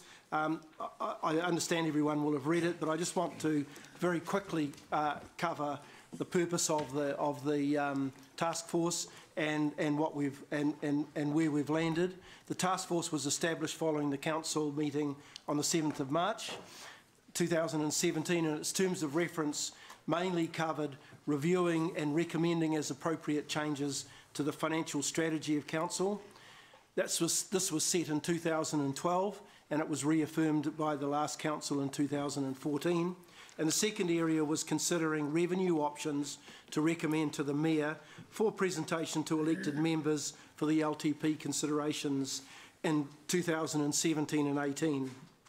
The task force solely focused on revenue, but it did consider to a lesser extent the impact of depreciation on the financial strategy, in particular around balancing the books and this new idea of living or this new concept of living within our means. The outcomes have been that we have, and we are recommending today, some amendments to the financial strategy, following on from the PwC report, and a range of possible revenue options, including new targeted rates for the Mayor to lead through on Council's formulation of the long-term district plan.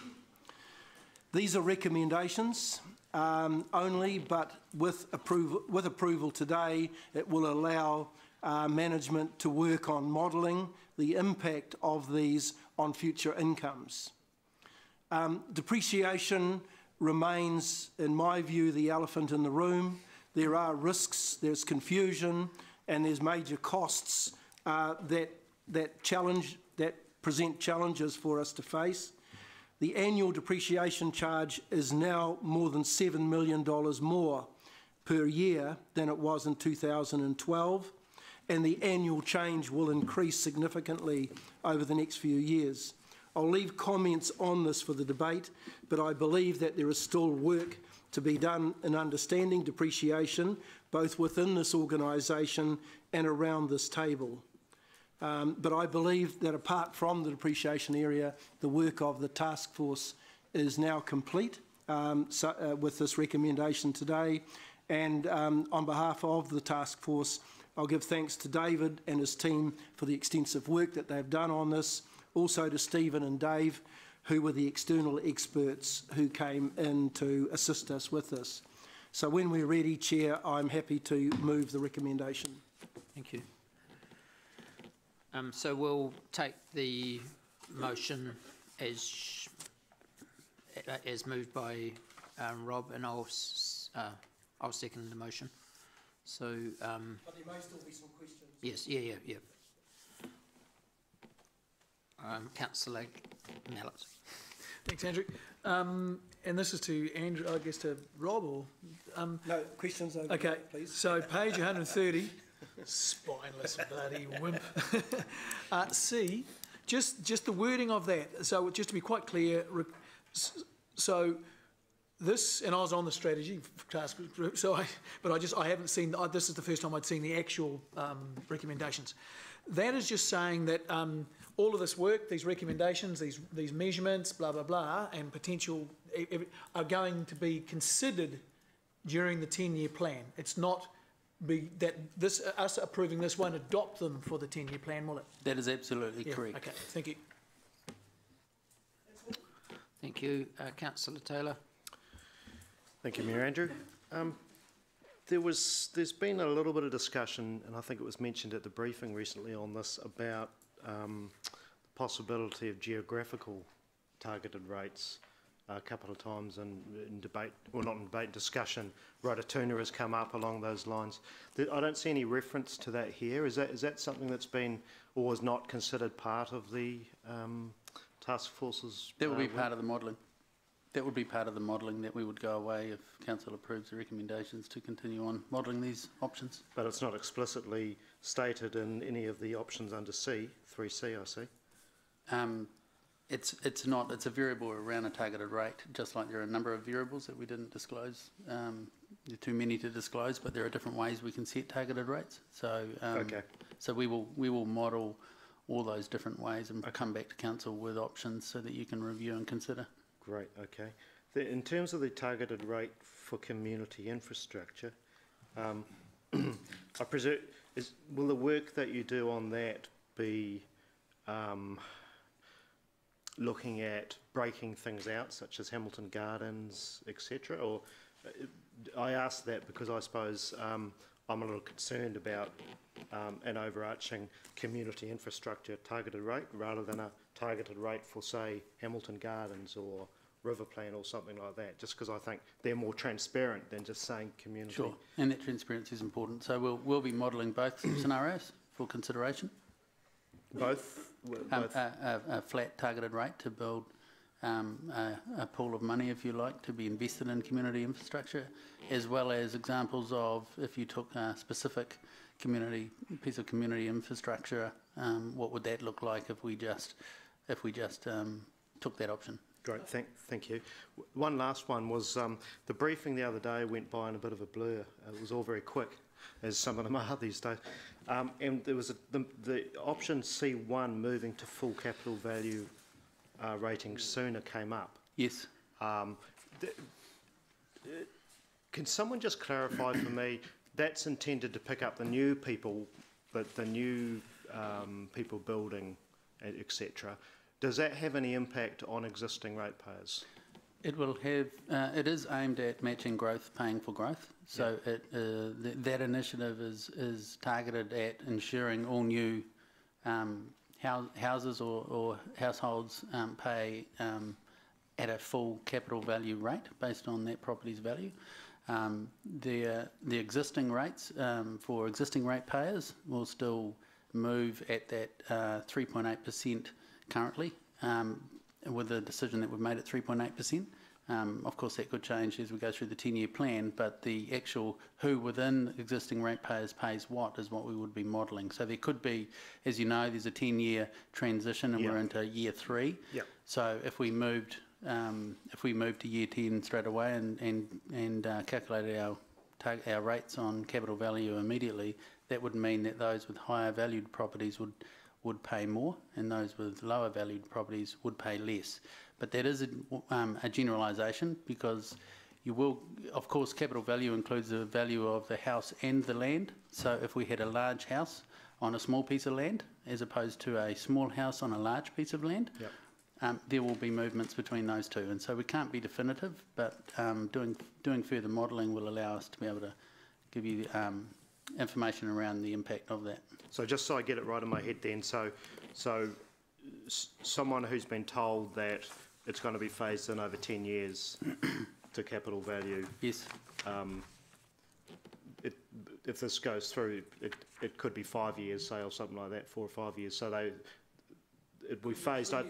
Yeah, that's right. So it could be phased in completely in another 1 or 2 years. Yeah, and I think it's really important to add that council currently has a remissions policy that we apply to those ratepayers that are struggling to pay their rates. And what we could do if we were to move, for example, straight away to capital value, is we could redefine the remissions policy to target those top ratepayers, some sort of spread over the next few years to ease that pain. But I think the important thing to recognise here is that council has already made a decision to move to 100% capital value rating.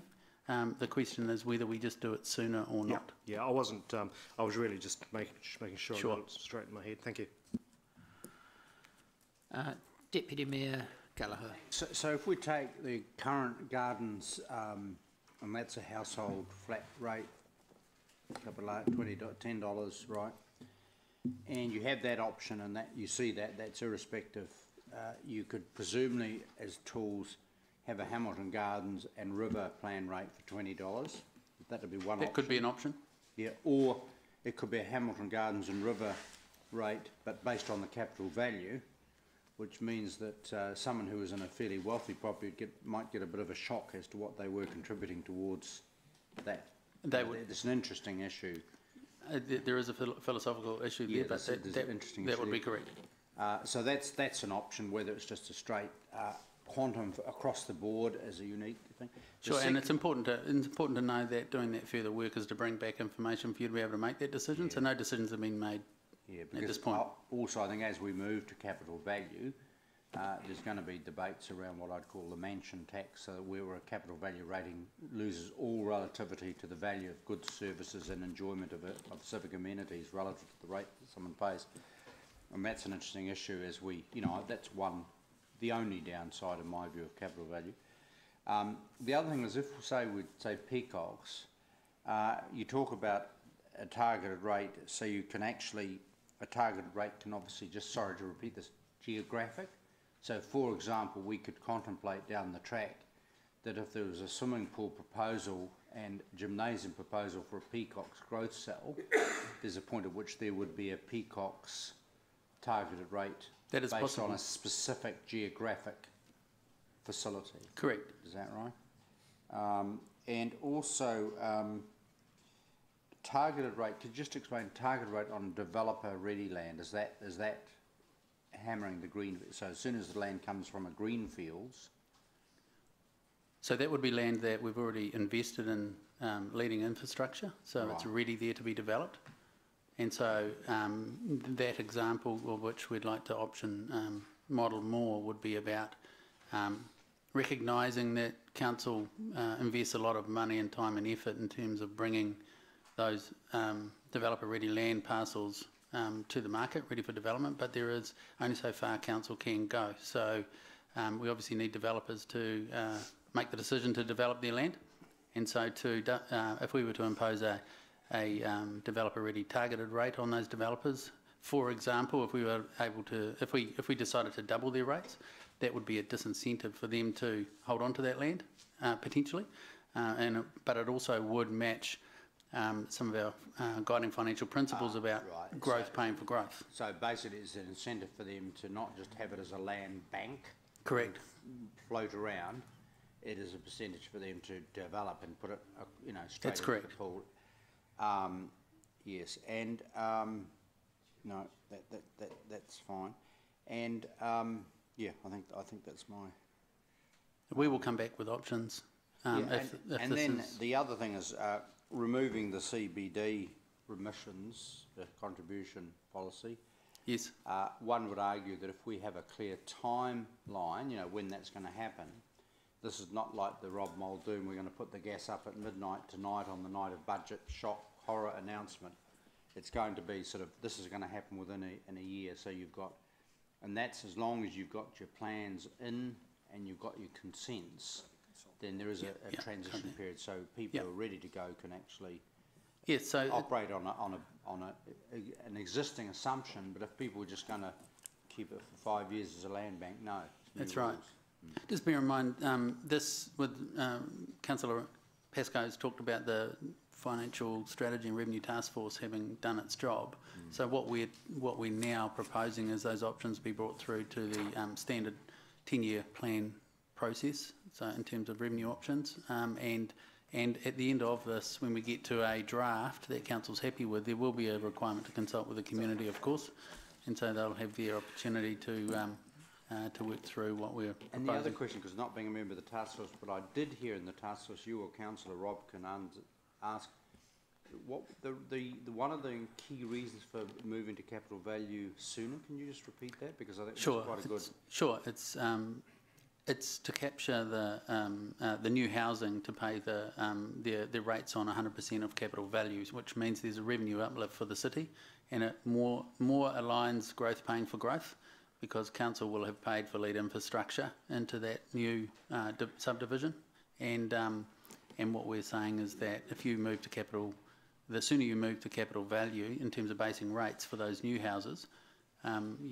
council will get a revenue return that's higher than they're waiting for the next 7 years to get through the transformation, transition rather. The crucial thing, obviously, it's just a redistribution of rates, but what you're saying with that model is that you're applying rates where the money is being spent in development. Correct. Thank you. Councillor Mallett. Thank you. Just one thing that I think is missing from the report is definitions of the metrics, the balance in the books and things like that. That's right. And the purpose for that is that as we work create confusion. is to as we work through the options and council make a decision on how each option would impact on the financial strategy, then we would be able to put that phraseology together, if you like, including limits. Okay, we've got the recommendation is that the council approves the following working financial strategy measures: debt to revenue. Now it says LGFA calculation and balancing the book new calculation. That to me is particularly something like a new calculation is spectacularly unhelpful to a councillor who doesn't know what that means. No, so the LGFA is outlined in the LGFA documentation, and we went through that in the task force, of course. That's right, but it's not in this report. No, it's not. Yeah. So if we're going to make a recommendation here, that will be spent out in. Okay. Well, we just need to be very clear what we mean. I mean, you and I know, and Rob will know, and some people might know, but there'll be a lot of people who won't know what those mean. Do you think that... and because I've just got the definition, well, you know, I've got, in terms of balancing the books, you go, there's a swing of about $24 million between the Hamilton City Council one and what we call the PwC one, which I think is what you're calling here new calculation, is that right? So if we refer you, Councillor Mallett, to paragraph 33, we put some information in there to steer readers of the report in terms of what we mean. And I've written beside that, please define properly. Yeah. That's my note. Sure. Okay, so yeah, it just you know, it's a common thing that we don't give objective, really clear definitions of things, and if you don't do that, sure. You know, Ziggy and I'll have quite different impressions about what the thing is. We will be capturing specifically those definitions in the final revenue and finance policy, which will, and they will articulate specifically what those definitions are. Okay, well what's this recommendation to do then? So the first is to highlight that we have reviewed all the different ways we could measure the financial strategy. And but this, sorry David to interrupt you there, paragraph 3, that the council approves the following financial measures, strategy measures. Yes. That's actually approving it, as opposed to the other one which I asked was about for consideration at the 10-year plan. But we're actually approving something there which I don't think is adequately defined.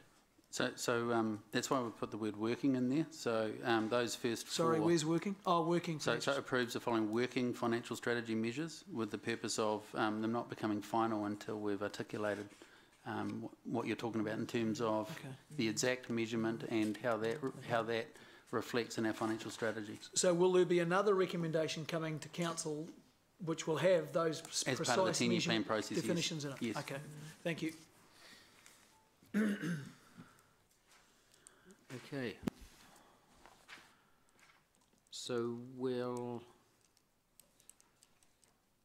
move to debate. Can I ask you a question, somebody?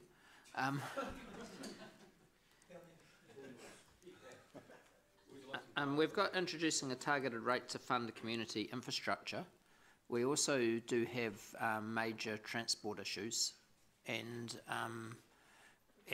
there is a possibility we, during the 10-year plan process, I might like to introduce a targeted rates for roading projects. Transport, yeah, and could we just add that into the list now before? If I have Rob's permission, because we've already moved it. Just so that staff in the bottom list where you're coming back with detailed modelling. So obviously we're not locking anything in here, guys, but it's just an area where I know it's we've underinvested for a long time, and it's an area that we'd like to look at as well, leading into the 10-year plan. Rob, is that okay with you? I mean, I originally saw C as the starting point of where we landed from the task force, but I didn't see that as necessary. This is my view. Didn't see it necessarily precluding other revenue options that might pop out, because it is possible that some of these may be ideal to introduce, but may not yield sufficient revenue to make it cost effective to do so.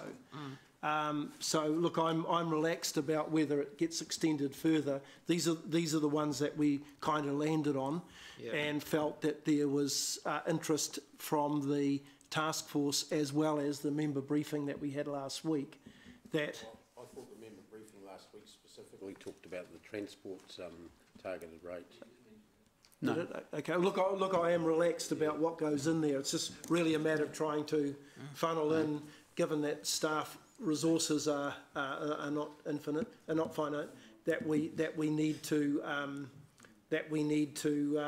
probably put a stake in the ground somewhere. But look, I'm relaxed about adding that in if that's preferred. Okay. I think as another option, Mayor Andrew, we're currently supporting you to lead the 10-year plan in your budget, and there'll be a number of different modelling that we'll be doing for you in addition to the modelling that's been done here. So, not including the transport targeted rate on here wouldn't preclude us modelling that for you. Yeah. But is the members comfortable with me adding that in, that being added in? If anyone's not, I won't go there today, but if everyone's comfortable, just looking at the modelling around it, so. Yeah, look, I'm happy, given I moved it, I'm happy for it to be added in Okay, there. thank you. Yeah. Could you just come up with some wording there, guys? Already up there. You comfortable with that wording? But I do make the point, though, that I'm not intending that to be the limited number of options that might be available. As David has pointed out, you know, there may well be some options that we might consider after, or you might consider after looking at what perhaps other councils are doing around the country, because this revenue issue, and I've got here, which I'll introduce in the debate, this one from Auckland, where they have got some significant challenges. All right.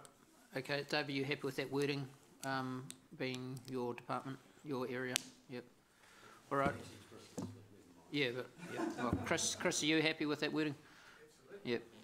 All right. Okay, so we'll move to debate. Rob. Yeah, thanks, Chair. Look, I think this study was intended to bring financial reality to the council table, and I think it will bring, once the work has been done, some pretty important and useful data that will assist the whole of the council in the long-term plan discussions. I think we've found, and certainly it was discussed this morning, how easy it is to find little areas of spends that aid our community and that we personally think are important in terms of where we think we can add value back to our communities. But those spends, even if they're relatively small, do add up. And my very quick calculation of what we've already given away in the 9 months and the staff requests are around about $3.5 million. And then, of course, this morning we considered indoor courts, retaining the Founders Theatre, a new regional theatre, and all of these translate into grants or OPEX, and they add to the costs which will impact on the definition of day-to-day running of the city, because they will be costs in the year in which we spend them. So they will impact on our bottom line. So the reality is that these lost amounts need to be replaced, and there are limits to the places where we can derive those funds from. Ernst & Young did a report for the Auckland Council last year, and they identified 3 main areas of revenue that will help councils fund. And I'm bringing this up again because of the article, and I'll talk about that in yesterday's New Zealand Herald. But they identified the 3 areas as sale of assets, borrowing, or increasing rates and fees. And of course we don't have a lot of assets. We don't have shares in Ports of Auckland or shares in Auckland Airport, which Auckland does, that could give them significant amounts, millions and millions of dollars, that will allow them to go for that. So our 2 main areas of funding our revenue will come from borrowing and or increasing rates and fees. And that reality check is important because in this article, which was in yesterday's New Zealand Herald, the new mayor there, Mr. Goff, mentioned that while he had a promise of limiting rates at 2.5%, the financial reality as they move into their long-term plan is that in order to fund the costs of running the city will mean an increase in rates of between 16 and 27%. Now, I don't know how he's got those figures, but certainly that's what's been reported in here. And this is the same kind of issues that we are facing here. And so we need to show some courage around how we're going to go about funding what we've already spent and what we propose to spend in terms of how we formulate the long-term plan. I mentioned about depreciation in the Chair's report, and about the fact that it had gone up by $7 million a year, more than what it was in 2012. And when we talk about a hole in our day-to-day running, depreciation is the major single line item that is contributing to that hole that we have. Last year, that cost was around $61.5 million in our financial statements, and it will grow significantly over the next few years. I've dug out a couple of examples just to show how one single item will add to that. The Rototuna Reservoir if we treat it as a 100-year asset, and Chris might have a different view on this, it will alone increase depreciation by at least $280,000 a year, and that's just one asset, one new asset in the city. Peacock, if it goes ahead, and I don't know how much of the $273 million spend will be for land, which of course we don't depreciate, but it could add up to $3 million a year once Peacock is up and running onto our depreciation bill.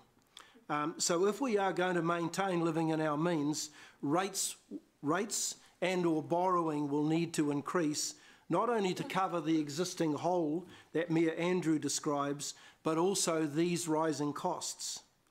And, you know, it's unlikely that we will collect $3 million more in rates from Peacock for a long, long time.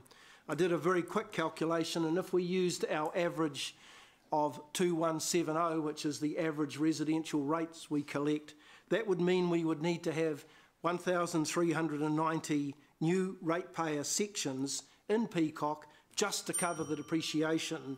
I'll move. And that doesn't allow for considering... Mark, thank you. Sorry, that doesn't allow for considering the OPEX costs, the increased OPEX costs that would be associated with those new properties. So now that this work is completed, I suggest greater courage will be needed by those councillors who opposed a rate increase back in March. And I think if you don't feel confident with the outcome of this report, then you need the outcome of this task force, then I think you need to consider voting against this recommendation. Thank you. Deputy Mayor Gallagher. Yes, thank you for that presentation, and thank you to the Chair and the task force for your very good work in terms of developing discussions around the whole range of tools in the toolbox we have to fund a very rapidly growing city. And I think the reference to Auckland was relevant in that they have huge pressures, but so do other major communities like Tauranga, the high growth areas, Queenstown, Christchurch, Wellington, etc. I think one of the things that I will continue to focus on is, I think, and Lance will know this off by heart, I think geographically we are about the third or fourth smallest local authority in New Zealand, is that right? Third? Second or third? Second or third. I think Kawerau's smaller than us, and I think Napier may be smaller than us. And the key, the big elephant in the room has always been simply this, that you have a limited pool of ratepayers who are having to provide facilities for a sub-regional city. And I know I go on and on about this, but I think it's an issue that we have to continue to talk about and talk loudly about when we talk about regional funding. And the example that you're going to witness on Monday when the Mayor and the Prime Minister opened the Rototuna Stadium, and that was a very good partnership between taxpayer and ratepayer. So that's, talking about the toolbox, really what are other opportunities to work with the taxpayer, which is ourselves. But just behind the school, you only have to walk, I'm not sure how many 100 metres behind that school, and there's a whole swack of ratepayers who are paying zero. So if you're in front of the school, you pay the full whack. You only have to walk about 100 metres, 200 metres, and you pay nothing.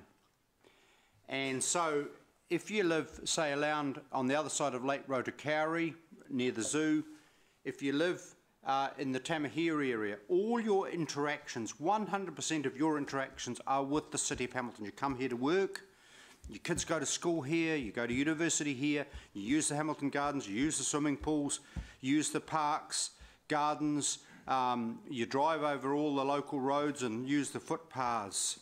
But you're on a freebie. You're on a freebie. And I'm just going to say, in terms of our moving forward, this city is not in the long term going to be able to sustain a chunk of its residents not paying a bean. Because the reality is, I think there's a point where we will go to the Local Government Commission down the track, and we will talk with our neighbours to say we do need to refine our boundaries, because basically we do have a subset of what I call Hamiltonians who are not paying anything, and in this area we have to look at ways. Now, it may be that the last chance saloon, as Councillor Taylor has talked about, it may be that we'll get a regional funding, sub-regional funding mechanism, which means we also pay for the Raglan Surf Life Saving Club because our kids go to the beach there. I get that. But it seems to me, in terms of this revenue task force role, that we've got to be become increasingly assertive about all these things we have to fund, and yet we have a whole swack of Hamilton residents who are not paying anything at this point. And I do think, with respect, there's a crunch time for us, particularly during our LTP discussions, where we have to address that. This city is providing a swack of facilities across a sub-region, which I don't believe, with respect, the rest of the sub-region is picking up adequately. But finally, thank you very much. I think this is a very worthwhile exercise, and I think it's a worthwhile exercise in terms of even a geographic targeted rate, the question of capital value. In other words, if you move into an area such as Peacocks, and suddenly there's a swimming pool just down the road, which is a neighbourhood facility, is to what degree do those areas pay a bit more than, say, someone in another part of town? And in the end, you will never get a perfect answer. In the end, you will never get a totally fair answer. These are quite still blunt instruments. I still pine for the day when a progressive government gives us back our GST on rates, but that's another story, and maybe he is hoping. But I do know that in local government, one is very enthusiastic about that. Once you come anywhere near central government, your enthusiasm suddenly disappears. My enthusiasm is back. My enthusiasm is now back for that. But again, thank you to the task force for the excellent work you've done. Councillor Mallett. Thank you, and I was on the task force, but I do want to thank Rob for his leadership and the support we got from the staff. It was a very educational process.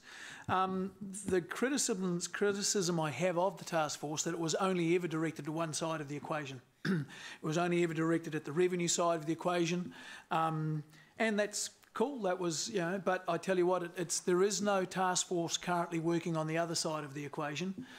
That task force, such that it is the elected membership here, the 13 people around this table. So we are the guys who are going to have to try and figure out, can we mitigate the rate increases? Can we reduce the plunder of our ratepayers? We have to address our spending, and I know I'm a broken record, but just this morning was very, well, it wasn't enlightening to me because I've seen it all before, but to be honest, it was like a bunch of kids picking lollies out of the supermarket, and they knew no one was watching them. People, we're talking about the what is it called, the regional theatre, which in the space of 3 months, I think, has gone up by 50%. I remember it being 50 million, and it was now $72 million. So no one seemed to blanch when that went up to $72 million. And then people started jumping in and saying, and we'll keep Founders as well, because it's Founders, and it's broken and that sort of stuff, but we'll keep it. Who cares? And I say with all genuineness, if that's a word, we need to harden up. And we need to be able to say no to people, and we need to say we are here to protect and serve the ratepayers and residents of this city. To some extent that involves providing the core facilities that you required, but to some extent it involves protecting their incomes such that they can afford to stay in their houses, they can afford to pay the rent, they can afford to pay their power bills. As I said, this is one side of the equation. It's an important side of the equation. It is a bit disappointing, I think, and sorry, this is not a criticism, but I think we need to be cautious of calling something a targeted rate and then suddenly think it's not rates. It's called, the second word in that phrase is rates. Okay, it might be targeted like the Gardens one was, but that was a targeted rate that hit every single ratepayer. They all got the same amount. Some of these targeted rates will appear to be somewhat close to user pays, and that's the extent that they're geographical, I suppose, that, you know, if we do a rate for Rototurners parks and pools and things like that, that is kind of user pays, but it's not user pays. We do need to start, I think, moving our funding away from rating people just because they live here to charging for using our facilities. Now, that's a hard thing to do, because what it does, it confirms, well, it puts all of our services to the test of, do people actually want to pay for them? You know, you can have this challenge when you go to the library, when you go to the museum, when you go to a lot of things. Libraries are great to go to when they're free, but if you then have to, if you put a user charge on a library and make people pay the cost, suddenly the customer, who is the ratepayer, suddenly has to see, am I getting good value for this? And if they're not getting good value, they won't come back. And I brought the library up for obvious reasons, because it's, you know, I think it's one of those things that over time, perhaps it's not today, but over time, the bricks and mortar library, I think, are becoming obsolete, not fit for purpose. And I think is one of those things where we can start, and you know, Rob talked about depreciation. One of the only ways we can reduce our depreciation charges, and I know he wasn't talking about reducing depreciation, he was just explaining the huge increases that were coming down the road with all the facilities we're looking to buy. But one of the ways we can reduce depreciation, which is a huge part of our expenditure, is by being honest about the assets that we are maintaining and depreciating, and thinking, are we really getting good value for our community? And I think there are some of those things, if you take a really, really objective, clear-eyed view, you would have to say, no, they're not providing quality, they're not providing good value for money for our community. Okay, but anyway, so I think the purpose of the task force was good. Purpose was good, and the outcome has been good, but it's totally unbalanced. That's all. I'm not criticising this for what's there. I'm not criticising it for what's not there, because it wasn't asked to do that. But just be aware, there's the other side of the story, which is on the other bit of the paper, which is how do we address our expenditure. Thank you. Councillor McPherson. Look, just briefly, because I don't want to compete with three great speeches. In fact, Martin's was so good that I'm going to ask for a recording of it and send it to everyone who was in Parliament in the late 1980s when they brought in GST and put it on. This is what he meant to say.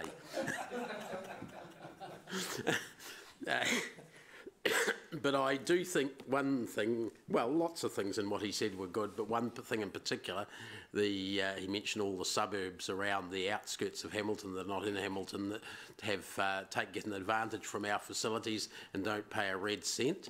And maybe, this is thinking outside the square, we should be including a look at it at a Waikato district requiring a targeted rate on every property within 10 kilometres of Hamilton.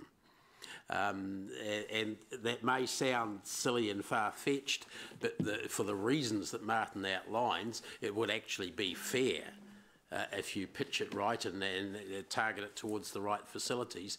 And I note, if we're thinking it's all one way, or they're saying it's all one way, that for 10 years, Fonterra's rates, even after it came into the city, were paid to Waikato District Council, not to Hamilton. So don't forget that, guys. You know, it's not like this sort of thing hasn't been done before. So that, I don't know how I'm not trying to get that inserted in as the list here, but I think we seriously have to do some work on that.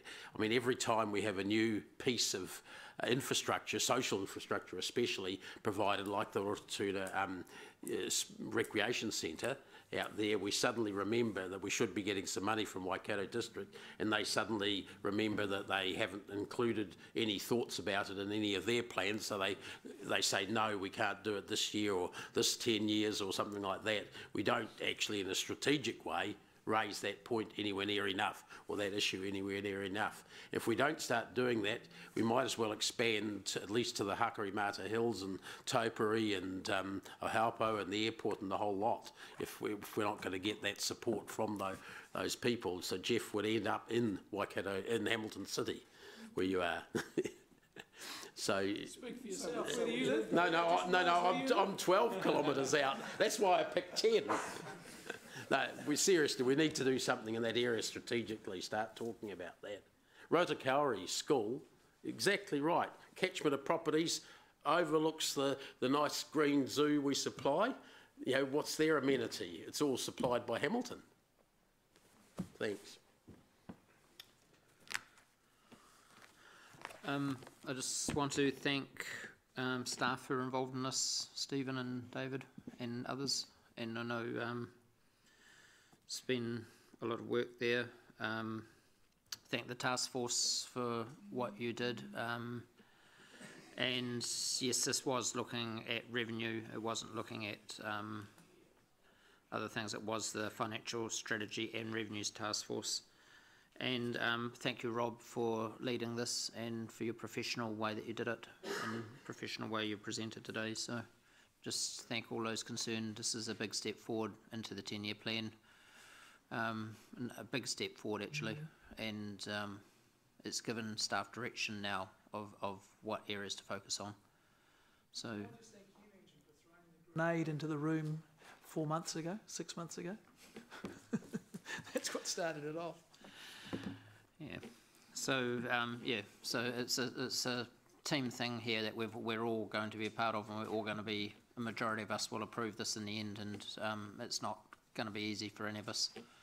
And it's just this is setting really the parameters for where we're heading largely, and it's just the process. I think it's just a really big step forward today in the process of setting direction of where we may well end up. So thanks very much. So we'll go to the vote. All those for, any against? Carried unanimously. Thank you. Okay, so we just go straight to item 14 now.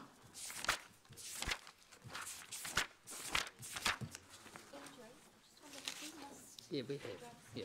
Oh, that's what David needs to get away. Yeah. Okay, David, should we take the report as read? Yes, please. Okay, someone to move the staff recommendation. Thank you, James. Seconded by Leo. There's no questions, no debates. All those for? Any against? Carried. Thank you. Now we'll go back to item 11.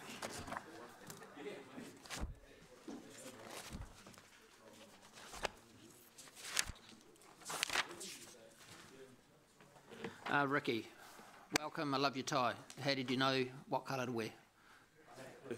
Yeah, he's a bit of a clue.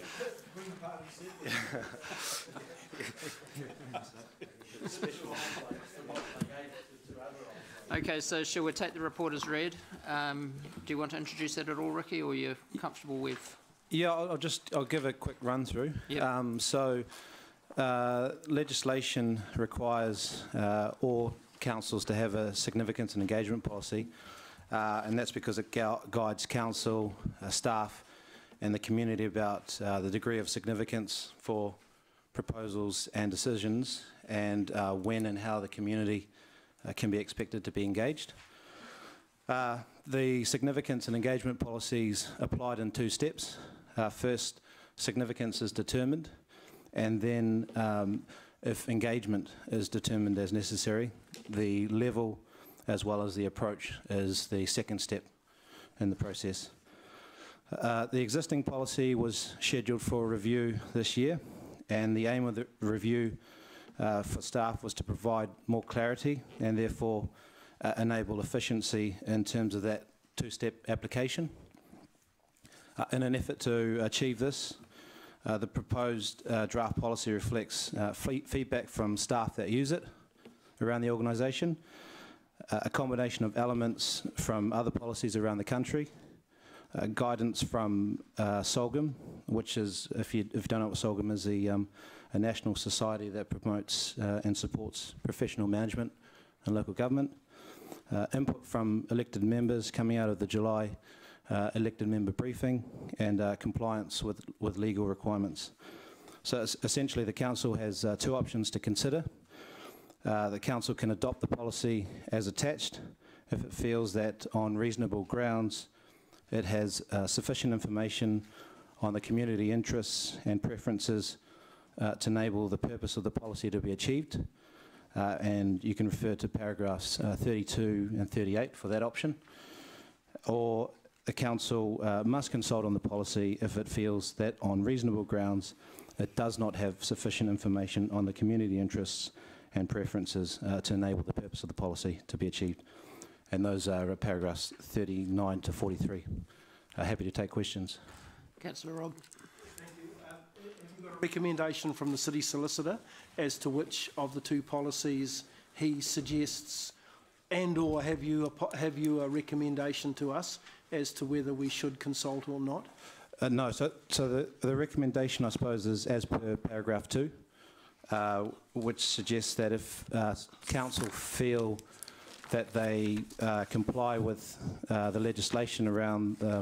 Okay, so it's or. You haven't not really suggesting to us which one of those two you think, after taking legal advice, is the preferred option? That's correct. So the legal advice around this was essentially that it would be council that would be the only ones that would be able to... That's correct. Okay. Do you think that we, do you think that we could achieve significantly more, given that we've got all the challenges around our long-term plan? We could achieve a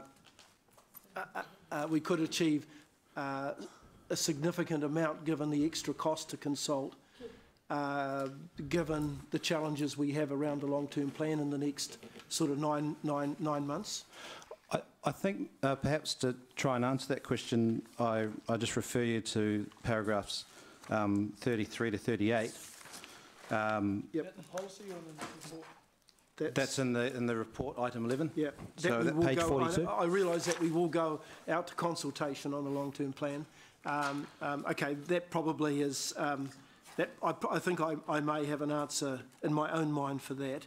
I thought of, if we did go out to consultation, whether we could add another question on page 55, and that is because there has been quite a lot of discussion around council since the consultation process changed in 2013, I think, legislatively changed. And I just wondered if a third question could be added there, assuming that we do go out to consultation, and that question would be along the lines of, do you think council could improve in the way it consults with its community on significant matters? And I can give you this afterwards anyway without writing it down now. And then if so, please explain below. So it adds another question to that feedback form, because we have been under the impression, some of us have anyway, that perhaps the changes that came in 2013 and perhaps the way we consulted around the around the last long-term plan probably didn't hit the right spots insofar as we believed was good feedback from our community. Yep, thank you, Councillor Pascoe. I've noted that down. Okay, all right. And I had another question here. Oh, just around the costs. If we went out to consultation, would you've got 22,000, that's obviously about another 7,000. Does that include staff time? Yes, so there will be the necessity to analyse the engagement results, so that will entail some staff time. So you've got that included in the 4,000 there? That's correct. You've got staff time included in that? That's correct, yes. And if we go out to consultation, will we need to have I may not describe this right because it's been a long day. Will we need to have another session here in the chamber to get that feedback? Yeah. So essentially, there will be another council meeting. A deliberation hearing. Correct. Deliberations. We would present those results, and you would ultimately decide whether to adopt that policy or not. Okay. All right. Okay. So if I may be so bold as to recommend as a motion. The adoption of Part B.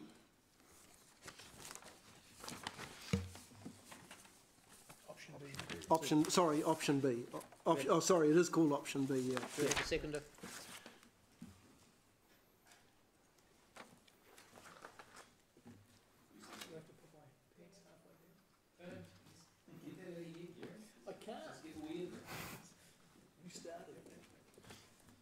Sorry, I've finished my questions, Mayor Andrew. So I will move an amendment for A, if there's a seconder.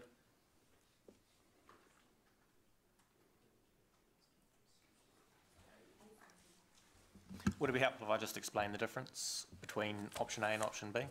So essentially it's the same draft policy in option A and option B. The difference, option A is just adopting the policy today and then we're done, that's the policy. Option B is go out to a public consultation on that policy, then come back and consider whether to adopt it. So it's still, we're talking about the same policy though. Well, the policy could change depending on the feedback from the consultation. Correct. Yeah. So do we have a seconder? Yep, Jeff.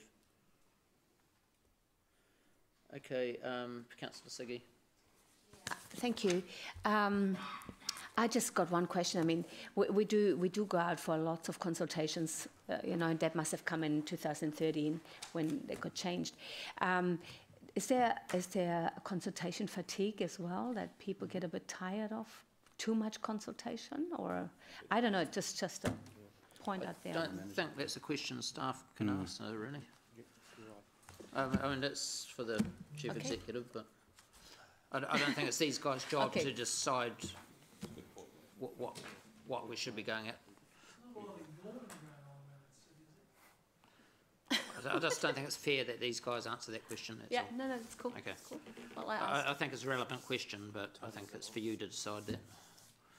I think in you considering that is look at how many people actually respond to our consultations, but I think someone before brought up a relevant point around something that's been discussed at been brought up a number of briefings, is how effective is our engagement going forward, and I think we're always looking at trying to improve that in a cost-effective way. So, so I don't have a simple answer for that. I think elected members will probably have their own views on that, and some of you may well have weighed that up when you made a decision to stand. Yeah. Okay. I mean, it's just yeah.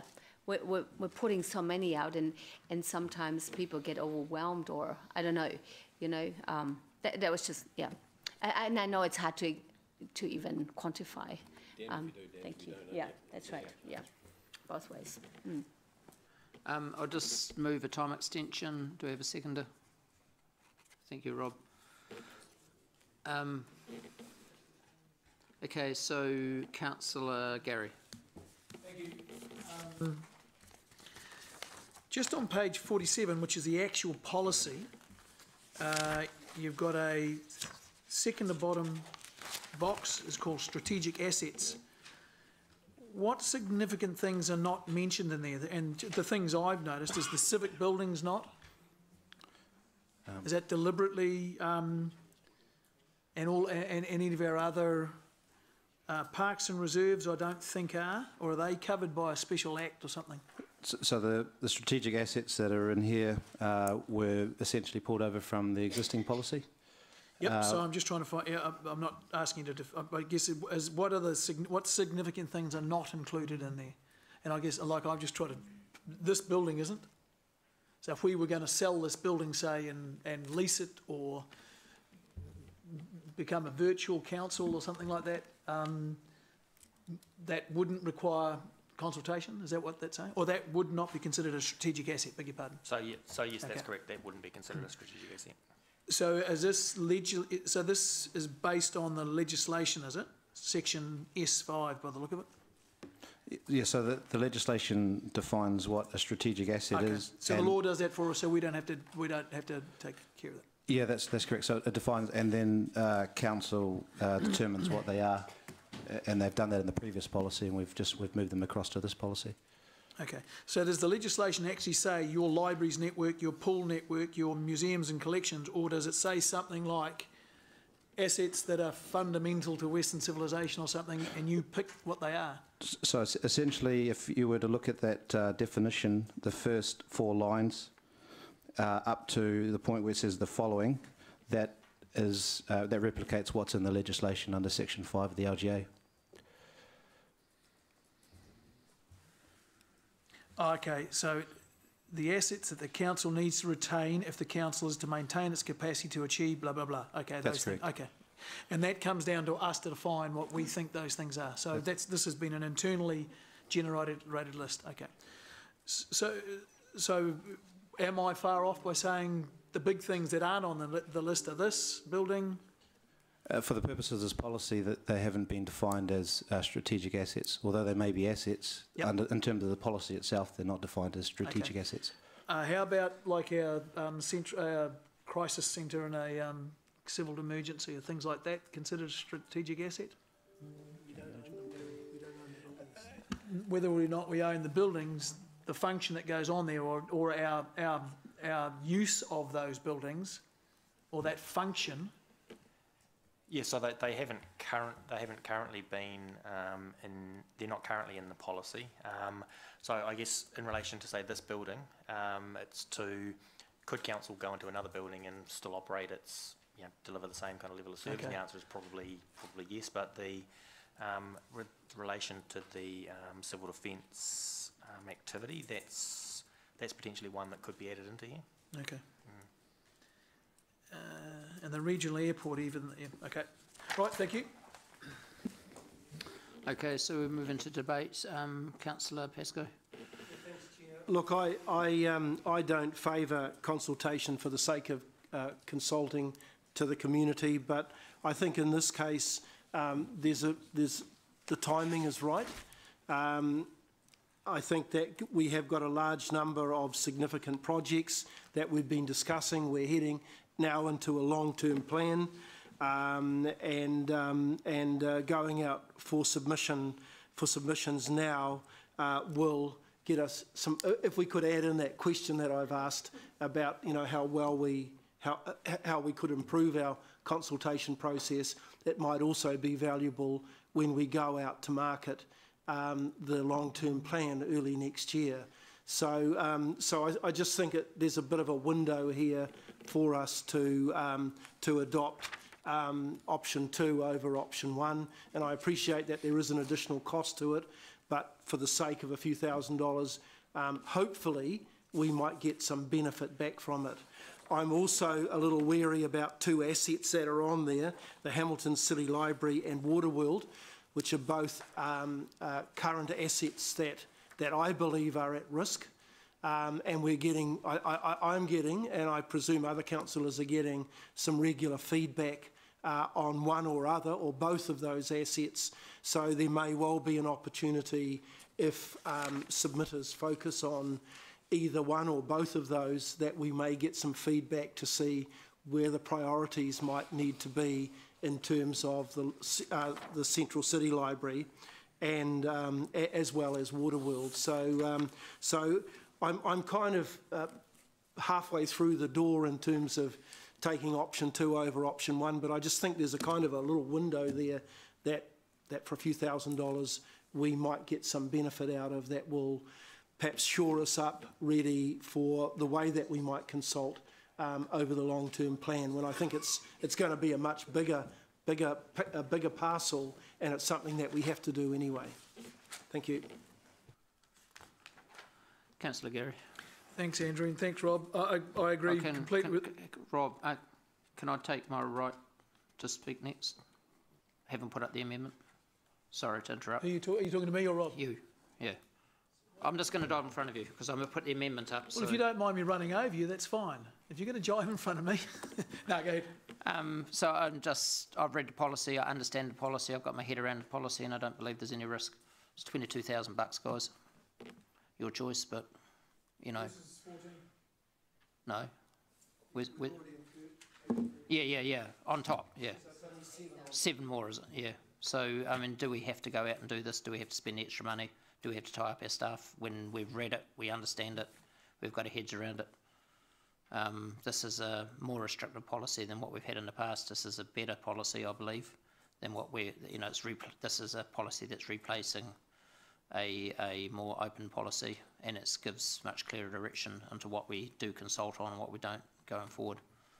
So to me, it's just another layer of regulation and time, cost, money, red tape, if you like. And our staff have clearly told us we don't need it if we've read it and understand it and feel safe about what we're voting for. So why go there? Sorry, Gary, to interrupt. You're on. Thank you. I just didn't quite understand what was going on. Yeah, well, I'm glad you pointed out it was 7,000, or I thought it was about 8,000, but it's it is 8,000. Yeah, this is going to sound funny coming from me, but I think 8,000 is good value for improving, if we can improve our consultation process. I don't know if we can.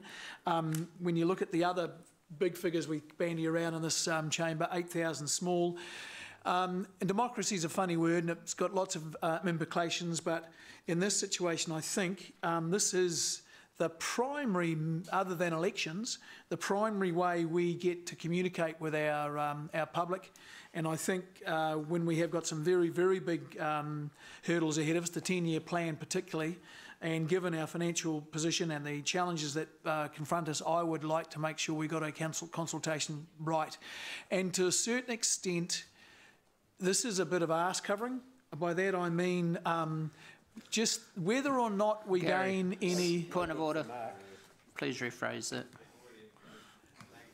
Language. This is bottom covering. Thank you. But they're the same thing, you know. Sit upon covering. Gluteus maximus covering. Arse is ancient. Yeah, it is. In that we are going through some really significant things, or the finance and what was your thing called? Finance and plunder. I finally remembered what it is. It was the Financial Strategy and Revenue Task Force. Also known as the Finance and Plunder Task Force. We're going out to the community to do some significant changes to the way we rate people, the way we collect the development contributions, the way we grow the city.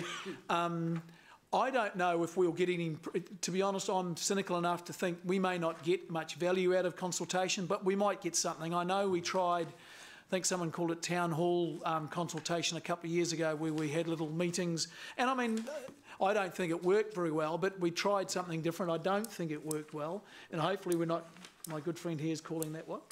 Crap. No, excrement.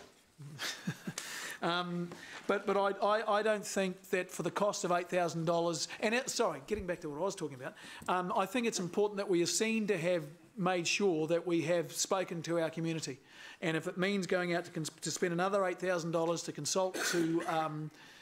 to consult with our people about the way we consult with them, I think it's good money. I mean, that would be probably made up in the lunches we're not getting, isn't it? We used to pay for lunches and we don't. Councillor Casson. I'm voting for the amendment. Look, our proposals we send out to the public, another $8,000 for proposals we get back, what, for the parking lot, we've got 170 people. You give me $100 and I'll buy some sausages and I'll do one out at Rototuna Shopping Centre, I'll get 170 people in a day. So I think there's better ways we can do this instead of wasting money on all these proposals. I reckon if every councillor got $100 to go out and buy sausages and held it in their own different places, they'd get more of a feedback than we'd ever had before. You could translate it into Māori. I could. I could. The path of good intentions is full of what? I've already had that. Okay, thanks very much. Deputy Mayor Gallagher. Look, this is a real dilemma for me, because when Councillor Mallett is advising that we should spend a quantum to improve our public consultation, I feel honour bound to listen to the wise advice of our Chair of Finance, but it is finely balanced.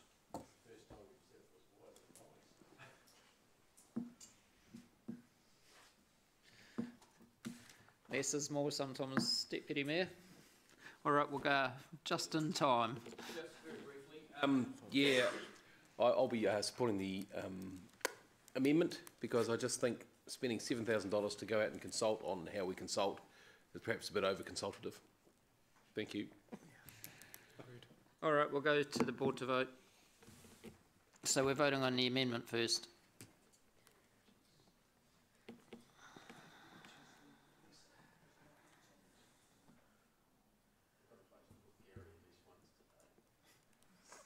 Okay, I'll use my casting vote. So we now go the... Can we just see the vote first?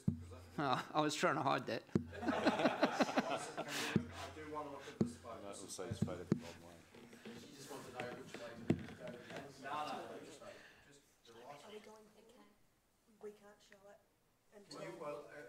The voting's not completed.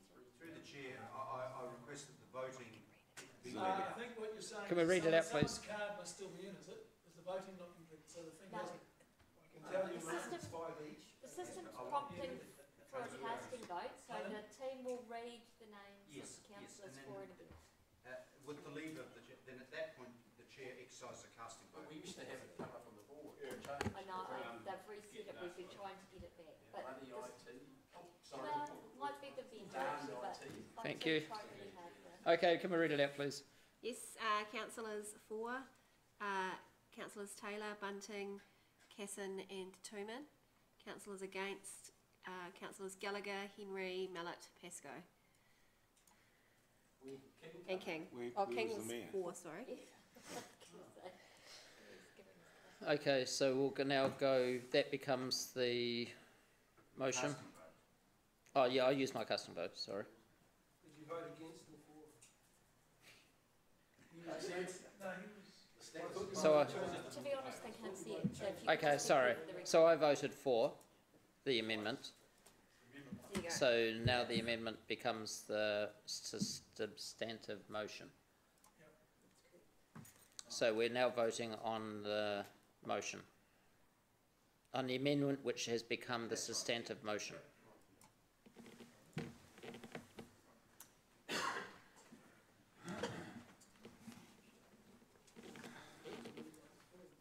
The amendment is the substantive motion is carried 8-4-2 against.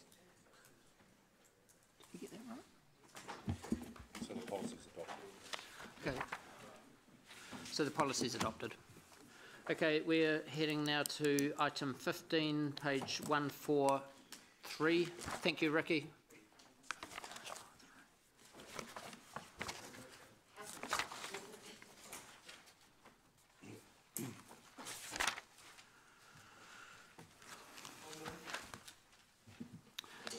Seconder. There's no questions, so we'll. Sorry, Councillor Casson. Yes, Deputy Mayor Gallagher. This is on the the gaming funding. Is that? I just think, and I'm not wanting to reopen this debate because I respect the decision of previous council, but I do think something that in the commentary was partly overlooked. And why I'm very comfortable with the recommendation from the Community and Services Committee is because we also are a regulator in this area, and I think this makes it a much cleaner, in my view, that we don't then become a beneficiary of funds that we are actually in the process of the regulating authority. So I just add that in there. I don't want to open up debate, and I respect there's legitimate debate on both sides. Thank you. Councillor Gary, Mallett, sorry. Yep. Just relitigating the debate, and I just remind people that every dollar that we don't get from a gambling trust that has been voluntarily put into a gambling machine is a dollar that involuntarily has to come from a ratepayer. So I will be voting against this change. Just one very quick question, Mayor Andrew, and that's something that came up after the vote, and I'm not sure whether staff have an answer to it. But is a gambling machine the same as a lotto machine? No. Is it the same as a machine? Does our policy now extend to any trusts who we might apply to who have as part of their investments in organisations that have shares in the likes of Sky City and other listed public companies involved in gambling? This is class 4 gambling only. So it only involves Only the machines that we are that we have an ability as a council to regulate the numbers and where No, and from location? memory, when I read it, it was all poker machines. Any class 4 gambling. And they're specified as pokie machines, not even the ones in casinos, the ones in bars. Okay. Aren't licensed under the Act.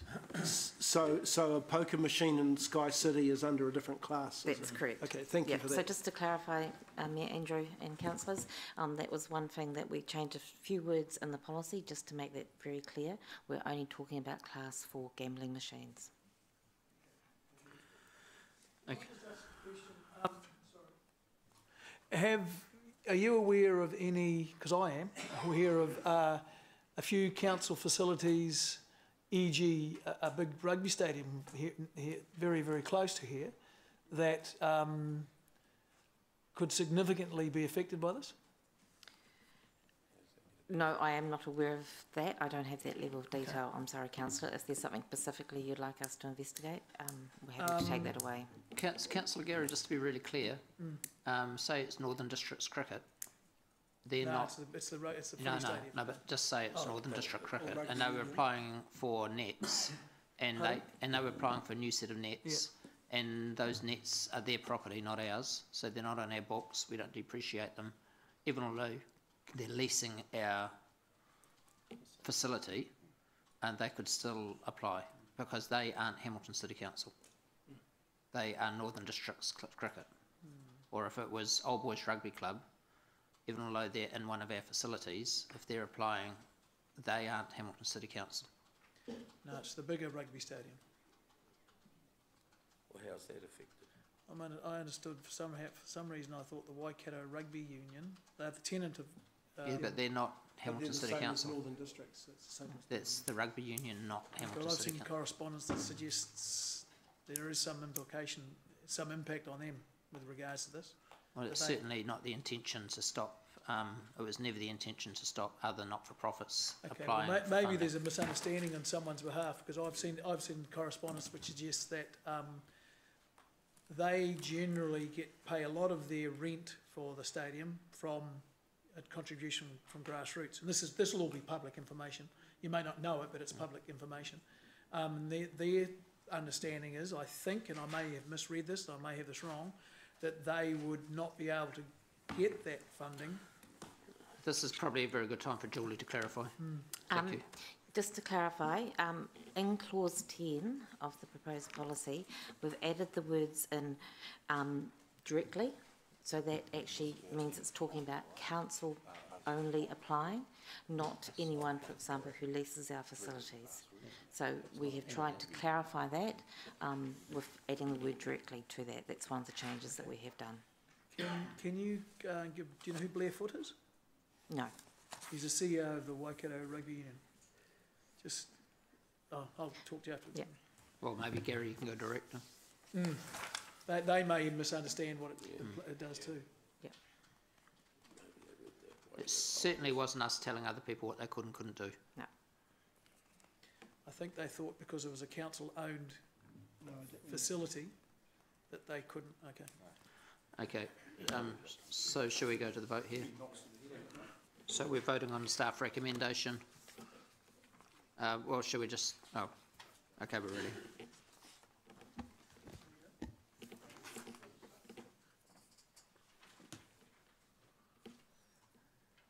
The motion is carried 8-4, 1 against.